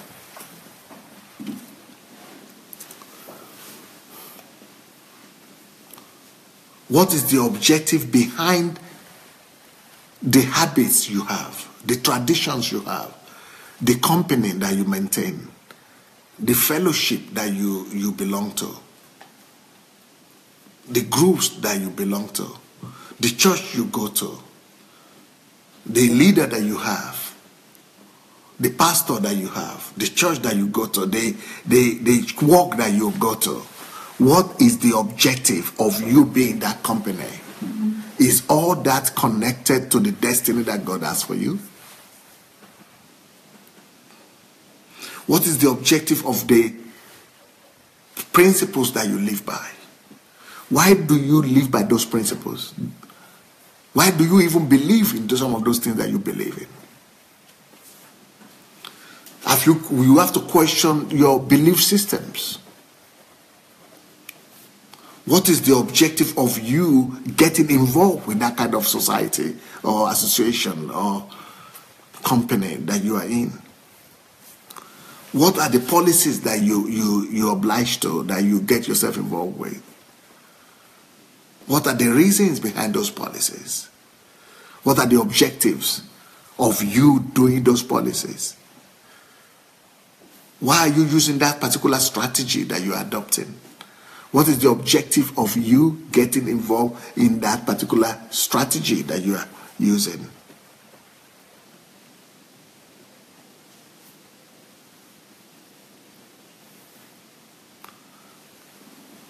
So that's not the question number 2 that you must ask yourself to live a purposeful life. And all your answers must come back to one thing.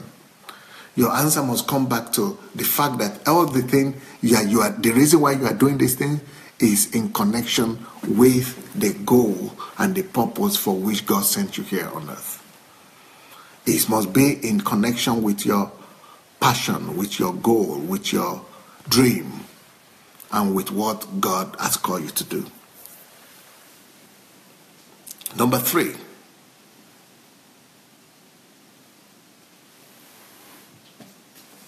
The number 3 question you must ask yourself is, should I question my so-called purpose? And you must challenge your own so-called purpose. Challenge your goals. Is this the most ultimate goal I could be involved in? Is this really in line with the best that I could do for God? Should I challenge it? Should I change it? Should I correct it? Should I modify it? So that's number 3 question you should ask yourself. Maybe I should refine it. Ask yourself, maybe you don't need to change the goal and the objective. Maybe you need to refine it. You have to question the church you are going to. You have to question the pastor that you have, the leaders that you have. You could still have relationship with them, but are they giving you what you really need? You know, some people think that if they don't, you could have the relationship with people, but are you really learning from them what would take you to be able to fulfill your destiny in life? You know, there is somebody that has been having suicidal attacks. If you've been having suicidal attacks, we rebuke those suicidal attacks in Jesus' name. We set you free. We come against any attack like that to your mind. So maybe you need to refine your vision, your goal, even your church. Maybe you need to refine the concept that makes you to go to church. When I started going to church, I was going to church for miracles before. Maybe that needs to be refined. You need to go to go to church not for miracles anymore.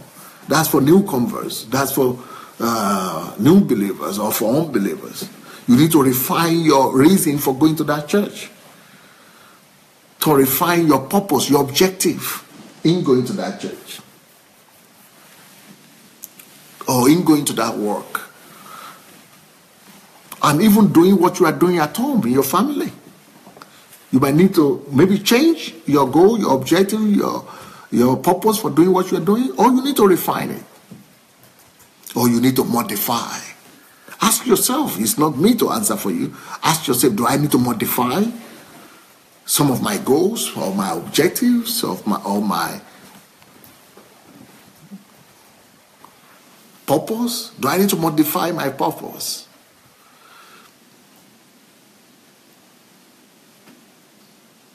Do I even need to modify my relationships? My friends? Do I need to refine my relationships?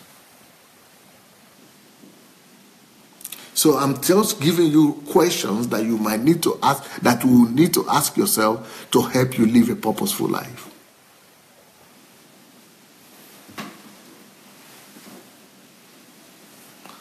Nkiru says, very true, most suicidal attacks are connected to lack of purpose. Well, God is removing that right now from people. I saw it. God just revealed that to me. That attack, that suicidal attack, the desire not to live is going away right now. Because you are going to discover purpose. You are going to not just discover purpose, you are going to be able to refine yourself and begin to live a purposeful life. Next point.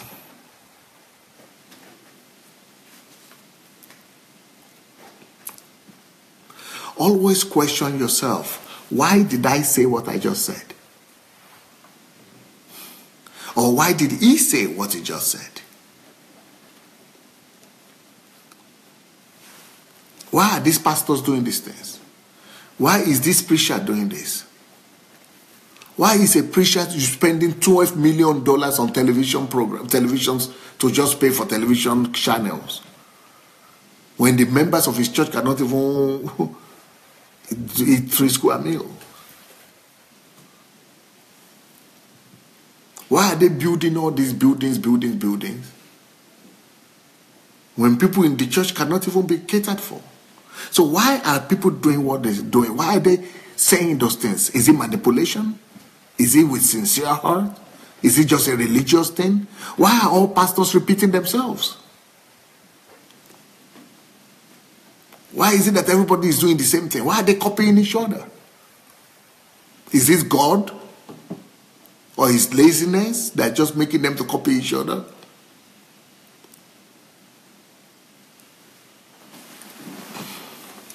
Why do they have all those members, all those branches? Is it just to say, oh, I have 10 branches there, 20 branches there?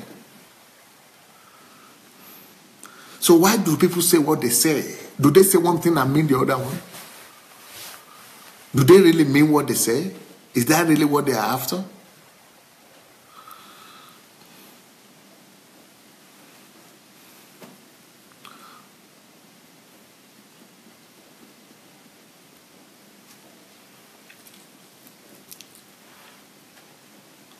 So why do I say what I say? Why do I do what I do? Why does he say what he says?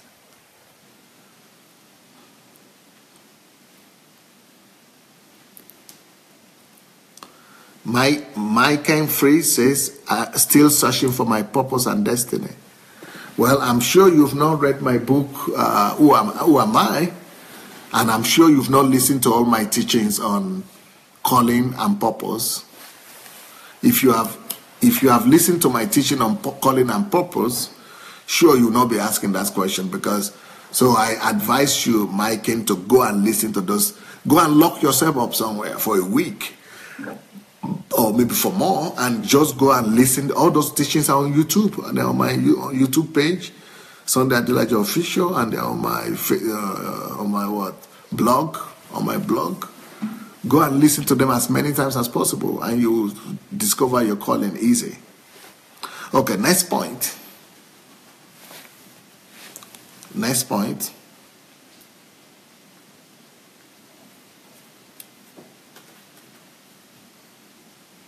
Whenever you are thinking about something, or whenever anybody is talking about anything, ask yourself, what is my central aim in this line of thought? In this particular line of thought, what is my own belief system? Where did I get that belief system from? Why am I thinking the way I'm thinking? Is it justified? Is it justifiable? Is it scriptural or traditional? You know, some of us, we don't even know the difference between what we believe. Is it scriptural or traditional? Are there inferences? Are there facts? Are there researches for what I believe, or for what I say I believe?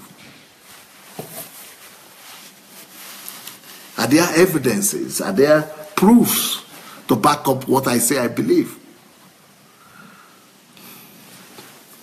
Why am I copying these people? Why am I just dancing and praising and doing the same thing all these people are doing? What is my own central belief system, my own central aim, goal in this line of thought? Why do I act like this? Why do people act like this?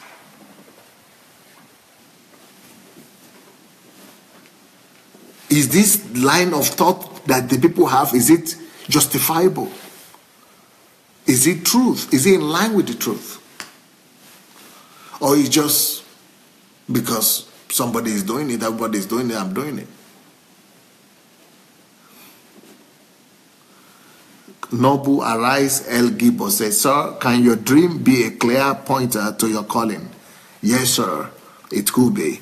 But also, I will encourage you to follow the link that Katerina Karonis just gave concerning calling, my series on callings.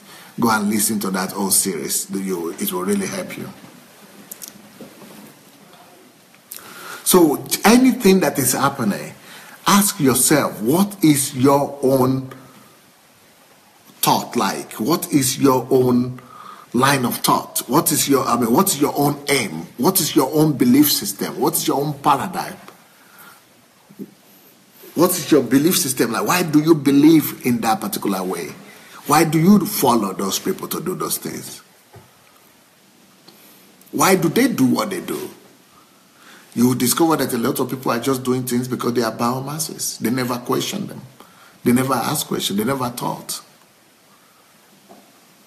They never even question it. People are just doing things because that's what everybody does. That's just the way things are around them. So they are not really doing anything in an informed manner. Next point.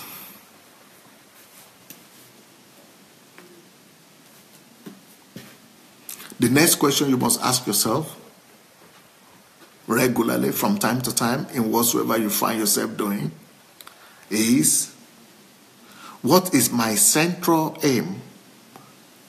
What is the purpose of this meeting that I am in? What is the purpose? Wherever they call you to any meeting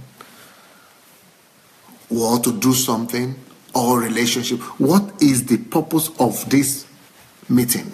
What is the purpose of this place where I am? What is the purpose of this meeting that I'm involved in? What is the purpose of this relationship that I'm involved with? What is the purpose? What is the goal? And is the purpose connected to my purpose, to my ultimate goal, to my life goal, to my life mission? What is the purpose of this gathering I am in? This live broadcast? Is it adding to me? Is it benefiting me? Is it helping me to become a better person?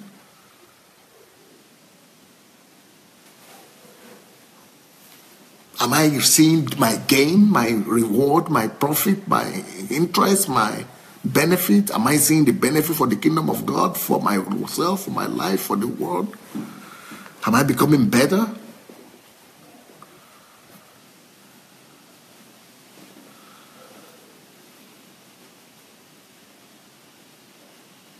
So what is the purpose for this meeting that I'm in or that I'm involved with? Is it at work or family meetings? Or what chapter am I in my life? What is this chapter of my life? I am 50 years old. What chapter it is? Or what chapter am I in life? If I'm 20 years old, 30 years old, what chapter of my life is this?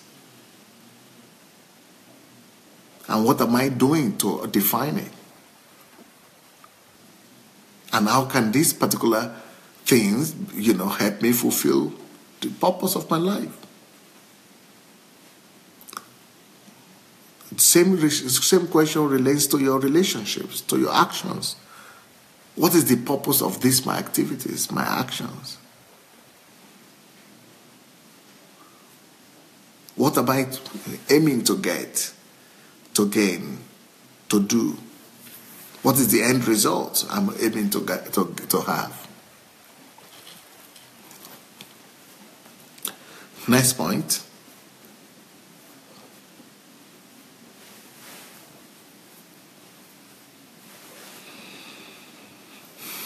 Did anybody put the link for Brother Rick? Okay. Mayowa did? Okay, so I would like to encourage everybody to follow the link for, if you did not listen to the testimony of Brother Rick, go listen to it. There is a link there from Mayowa that you could follow, and it's also on our messenger as well. So, next point. What is my purpose for education? Some of you are going from one school to the other, going to get one degree, and those degrees, you are not even using them. So what is the purpose of my education? Is it better for me to just go and get self-education rather than to do all these universities and pay all this money and there is no profit, no benefit? If you have not yet shared the link to this message, please go ahead and share the message. Go ahead and share the link. I think it will be a blessing to a lot of people, so let's go and share the link. So ask yourself, what kind of education am I involved in? What kind of self-improvement am I getting? What is the reason for my education? Well, am I really educating myself, or I'm just getting paper? Or I'm just getting degree, I'm just getting certificate? But am I really getting educated at the end of the day? Am I being helped? Can I see the result? Is it practical? Is it helping me? Where is it going to get me?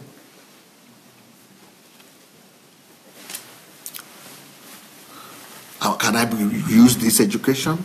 Is it better for me to just teach myself?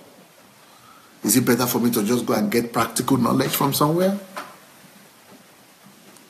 Question your education. Question your knowledge. These things will make you better.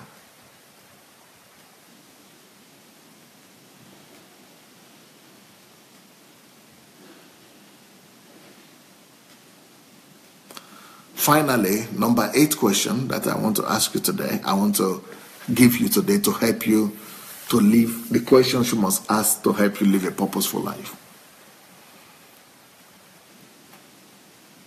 The last question is, always ask about the function of anything that you come across.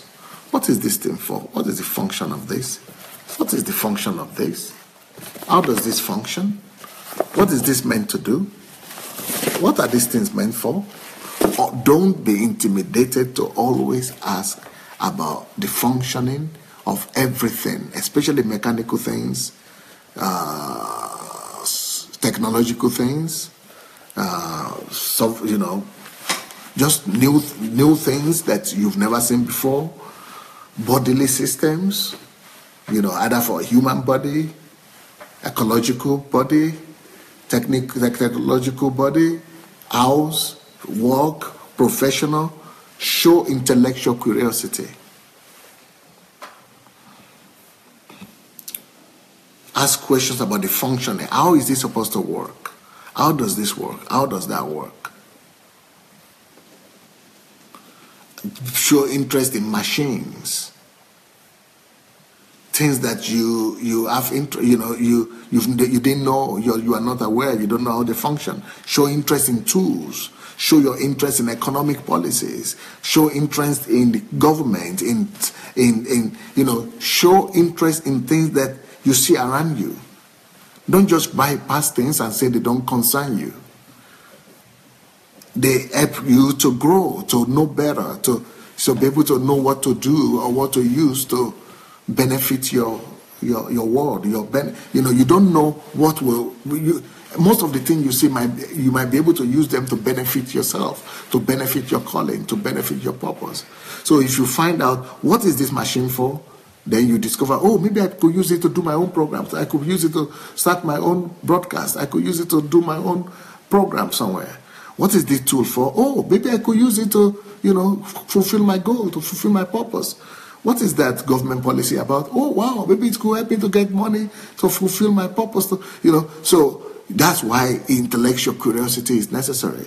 You might be able to discover things that will help you, that you'll be able to use eventually to fulfill your goal, to fulfill your purpose, to fulfill the destiny and the calling that you might be having.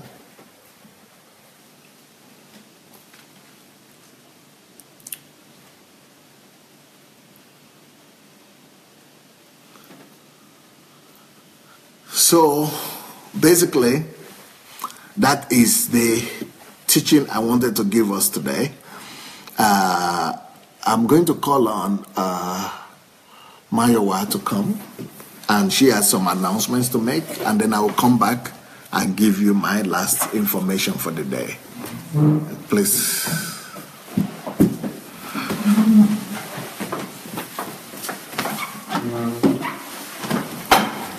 Hello everyone. Hi. Most of you would have gotten my message on Messenger and on all of the platforms where I'm announcing about DSA's birthday that is coming up. Woohoo! The good news is he decided to honor us during May with live broadcasts daily, and that broadcast is a special one where you can ask him any questions that you want, about his life, about his ministry. So he would have a daily broadcast every single day in May. So I'm sure that you would all love that, and it's great news, especially now that if we don't get 200 people on board every Saturday, he wouldn't be doing the live broadcast anymore. But at least this one is concrete, he's determined. We're going to be with him daily throughout May. Secondly, so before I move on, In order for that to be successful, I need everybody to send their questions. There's an email address that I have on the message, which is DSA50, because it's going to be 50, it's Golden Jubilee. So it's DSA50@gmail.com. So send me all your questions, and there's a deadline for that question to be sent. So please look at the deadline date. Send it so that we can compile it into categories and give him the questions so that he can answer everybody's question. Any questions at all, please send it to us and we compile it, and every day in May he would answer the questions, as many as possible. Secondly, we also need you to give us your suggestions for this birthday. We want to get everybody involved.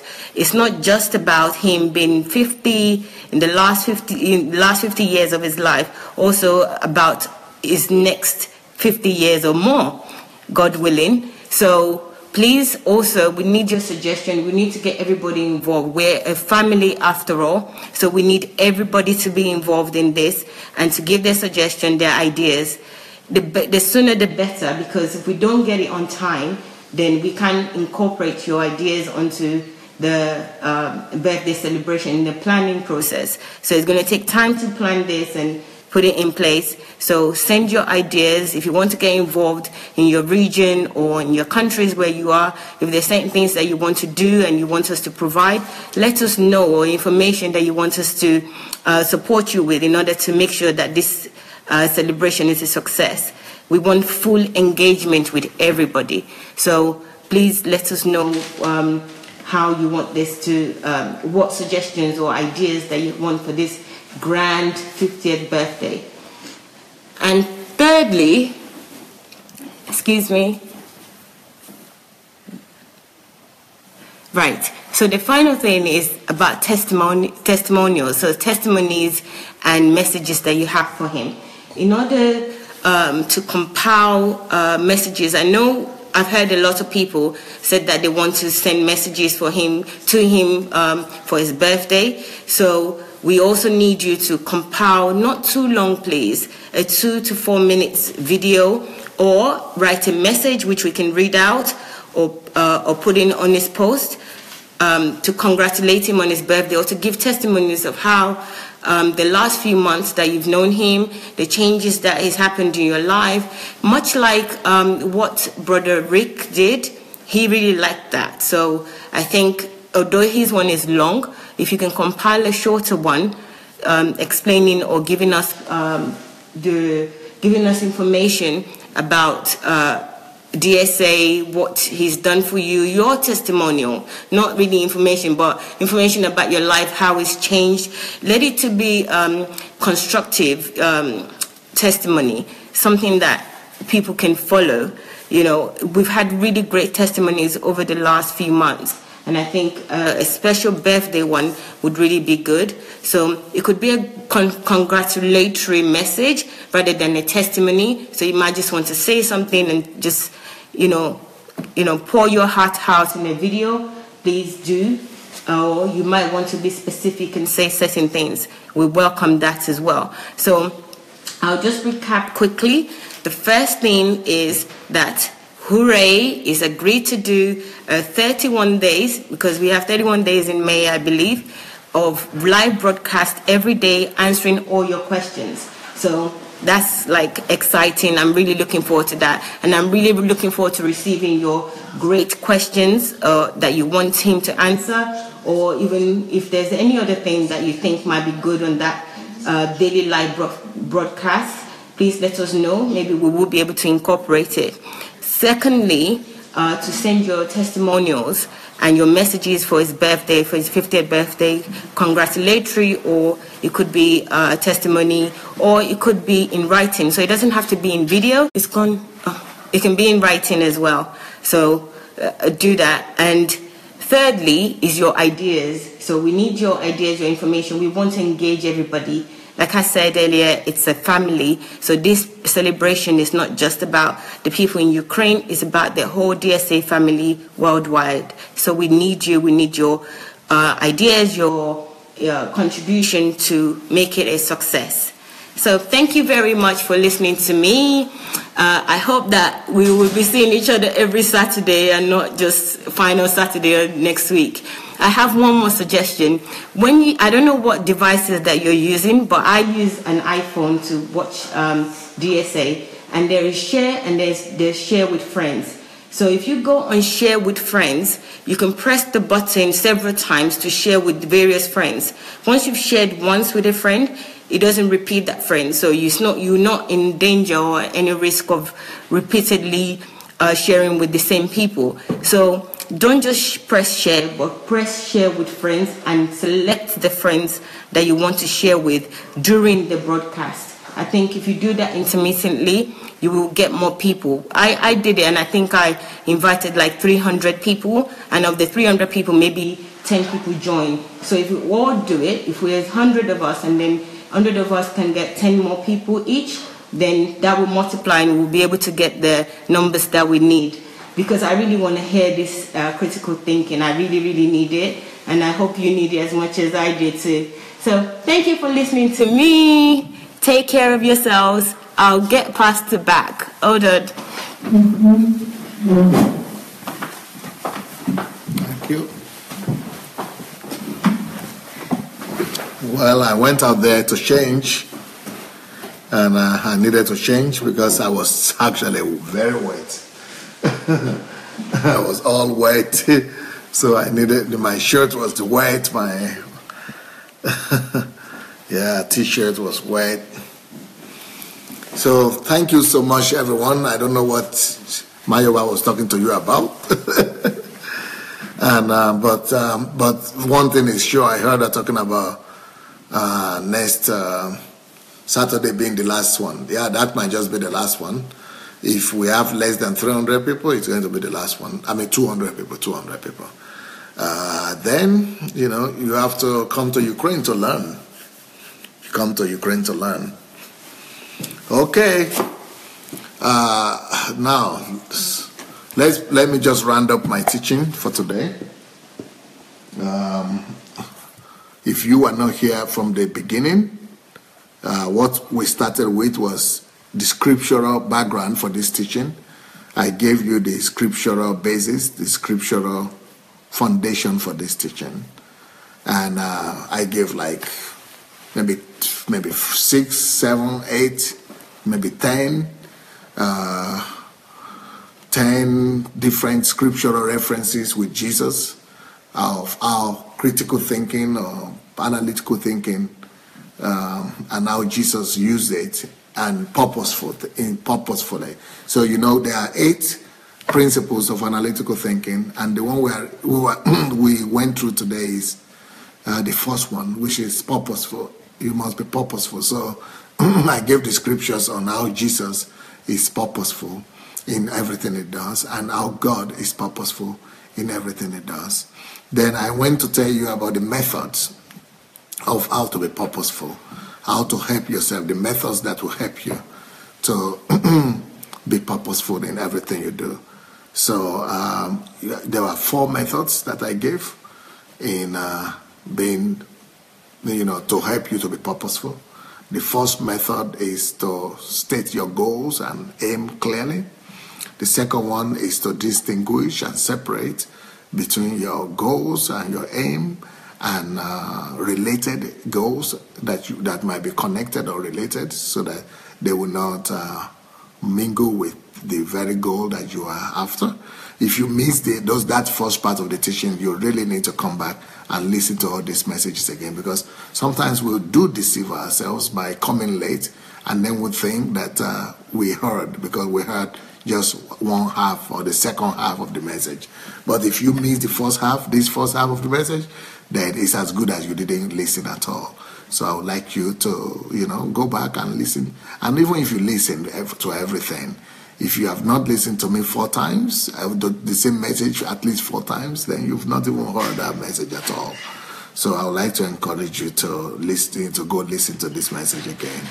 So apart from distinguishing your goals, the third thing that you need to do is to periodically set up, check your roadmap. You need a roadmap and a checklist that will help you to know that you are still in line and that you are actually, that you are pursuing your goal, that you are still very purposeful, that you are still doing exactly what you need to do. Neki Okoro says, Pastor, we will not just make it 200 people, but more than 1,000. Well, I've heard that before, Neki, but we'll see how you work. We'll see what you do. But we have already spoke about it 2 weeks ago and it didn't work out. So I think, because I'm not going to be coming to see if they did work out or not. Next Saturday is the only time for you people to, maybe you need to be organized. It's not emotion that brings results. It's organization. You need to, maybe get 100 people gathered together and strategize it and, really work it out and everybody make some commitments and follow them through. And if you want to have 200, you need to do what Neki says. You need to have 1,000, not just invited, but committed. Then that way, you know that you, at least even if it's not just 400, but you need to make it 4 or 5 times, backup. So when you have that kind of backup, then it could work. So apart from the milestones, that's number 3 method of checking if you are purposeful or not. Then number 4 method is to check the significance. You need to check by the significance. You need to use significance to know if you are still purposeful in what you are doing. How significant is the thing? Then the third part of the teaching is about the definition of purpose. How to live a purposeful life. What is a purposeful life? So I gave the definition of that one. I'm not going to repeat that again. Then after that, we had this 4th. So there are 4 parts to this message. The biblical examples is the scriptural Jesus example of being purposeful. God example of being purposeful. That's number 1. Second one is the methods of knowing if you are purposeful or not, of being purposeful that will help you to be purposeful. Third is the questions that we're asking, the definition of being purposeful, and number 4 is questions about being purposeful. Okay. Oh yeah. Big Pastor Dr. Sufficient is reminding me of the next book that is coming up. I'm sure you people have seen it. You've seen the book. Next Saturday, we are going to do I'm sure Pastor Sufficient has written it here. Please, you all need to read this announcement by Pastor Sufficient. On Monday, we are starting what they call a pre-order for the book. On Monday, that is it on the 28th is Monday, right? No, this is not 28th is Monday, right? 28th is Monday. So on Monday, we are doing, Monday 28th of February, we are doing pre-order. We are giving the pre-order for the book. And I think the price, what is the price, Pastor Dr. Sufficient? I think it's like $1 or so. $1. That book is going to cost like $20 or so. But it's, from $20, they are going to give you just for $1. That's like for nothing. That is like nothing. That is like, even me, I would not like them to give it away for $1. That's like nothing. That's like an embarrassment for me. But they just want to do that for that 1 week. So from the 28th, from Monday till the 25th, you can do a pre-order. So instead of $20, you get it for $1. Well, I think $1 or $2 or something. Now 99 cents. It's even less than $1. So all of you can go and get the book for 99 cents from Monday. Between Monday and that is the electronic book. That is the, what do you call it? Randic, or what do you call it? E-book, you call it something. Kindle book, yeah. So you could get it on Kindle, the electronic book, from Monday to 25th, from Monday to Saturday. Then Saturday is the grand open. So that's like for free. That is just like getting the book for free. 99 cents. I don't know why Pastor Sufficient put that price for it. She's the one in charge of it, but if I had known that is the amount she's going to use for it, I would have said 2 cents at least. That book is too precious for it to be for 99 cents, $1. No, That's just an embarrassment. But Dr. Sufficient, we are not going to do this anymore. Maybe at least for $2, maybe. but this one we have already announced it. Mountain of Ignorance, yes. The book is called Mountain of Ignorance. We need to, so it's going to come out on Monday. You could begin to do your pre-order on Amazon and on Okada Books, Amazon and Okada Books from Monday. Amazon and Okada Book from Monday. So you do the pre-order so it's not just for Monday till Saturday. Saturday is the real day you have to buy, the last day. So if you don't buy it by Monday, then by next Saturday, then that's the end. Then you have to buy it for like $20 or so. So so go to Amazon and Kindle and Okada Books and all of that place where you could get whatever ebook, and you'll be able to get it for almost free from Monday to Friday. So do yourself a service. But 99 cents, that's like crazy, but no problem. So God wants to bless you. It's just like for free of charge. So go get it for free of charge, everybody.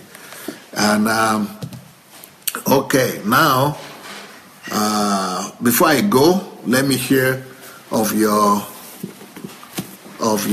feelings about these teachings and about what we said that next Saturday, if you are not 200, I'm out of here. So, but what do you think about the teaching today? So this is the first principle of analytical thinking, the art of thinking. You got the first principle today, just the first one. Today is the real, total, comprehensive teaching on the art of the art of thinking, thinking purposefully and living purposefully. I think we should have a book on it. I think we have to have a book on that. So how to think purposefully and live purposefully. So let's now hear your feedbacks, and I'm going to read your comments. Let's read your comments and get your feedbacks.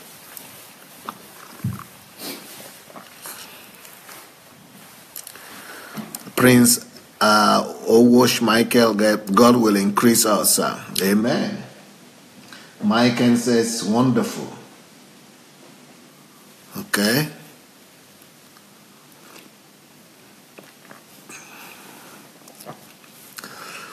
Okay, I'm waiting for your comments. Otherwise, it's already, our time is over anyway. We just finish up.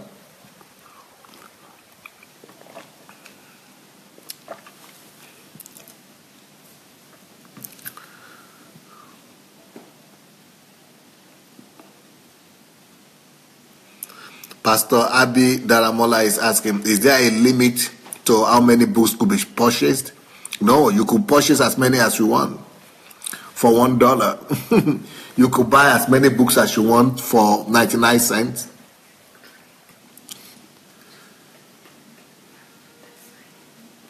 But I don't know. Come and tell them. I don't know why he's saying something here. Well, you could say it louder. I can't hear.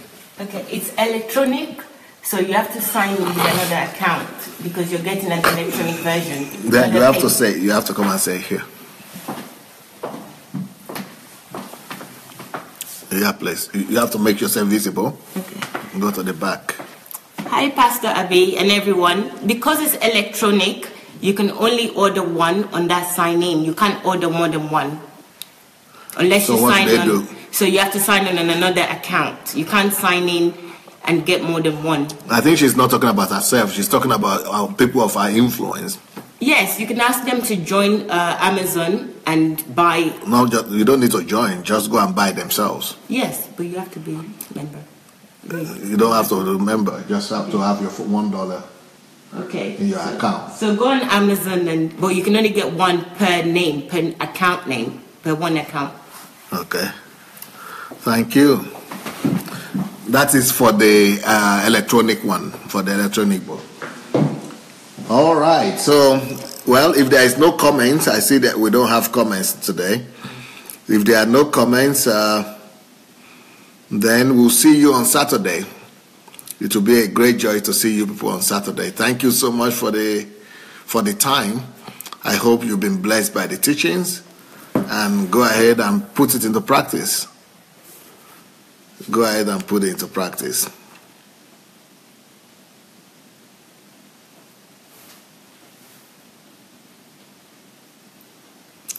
All right. Thank you so much. God bless you guys. Bye for now.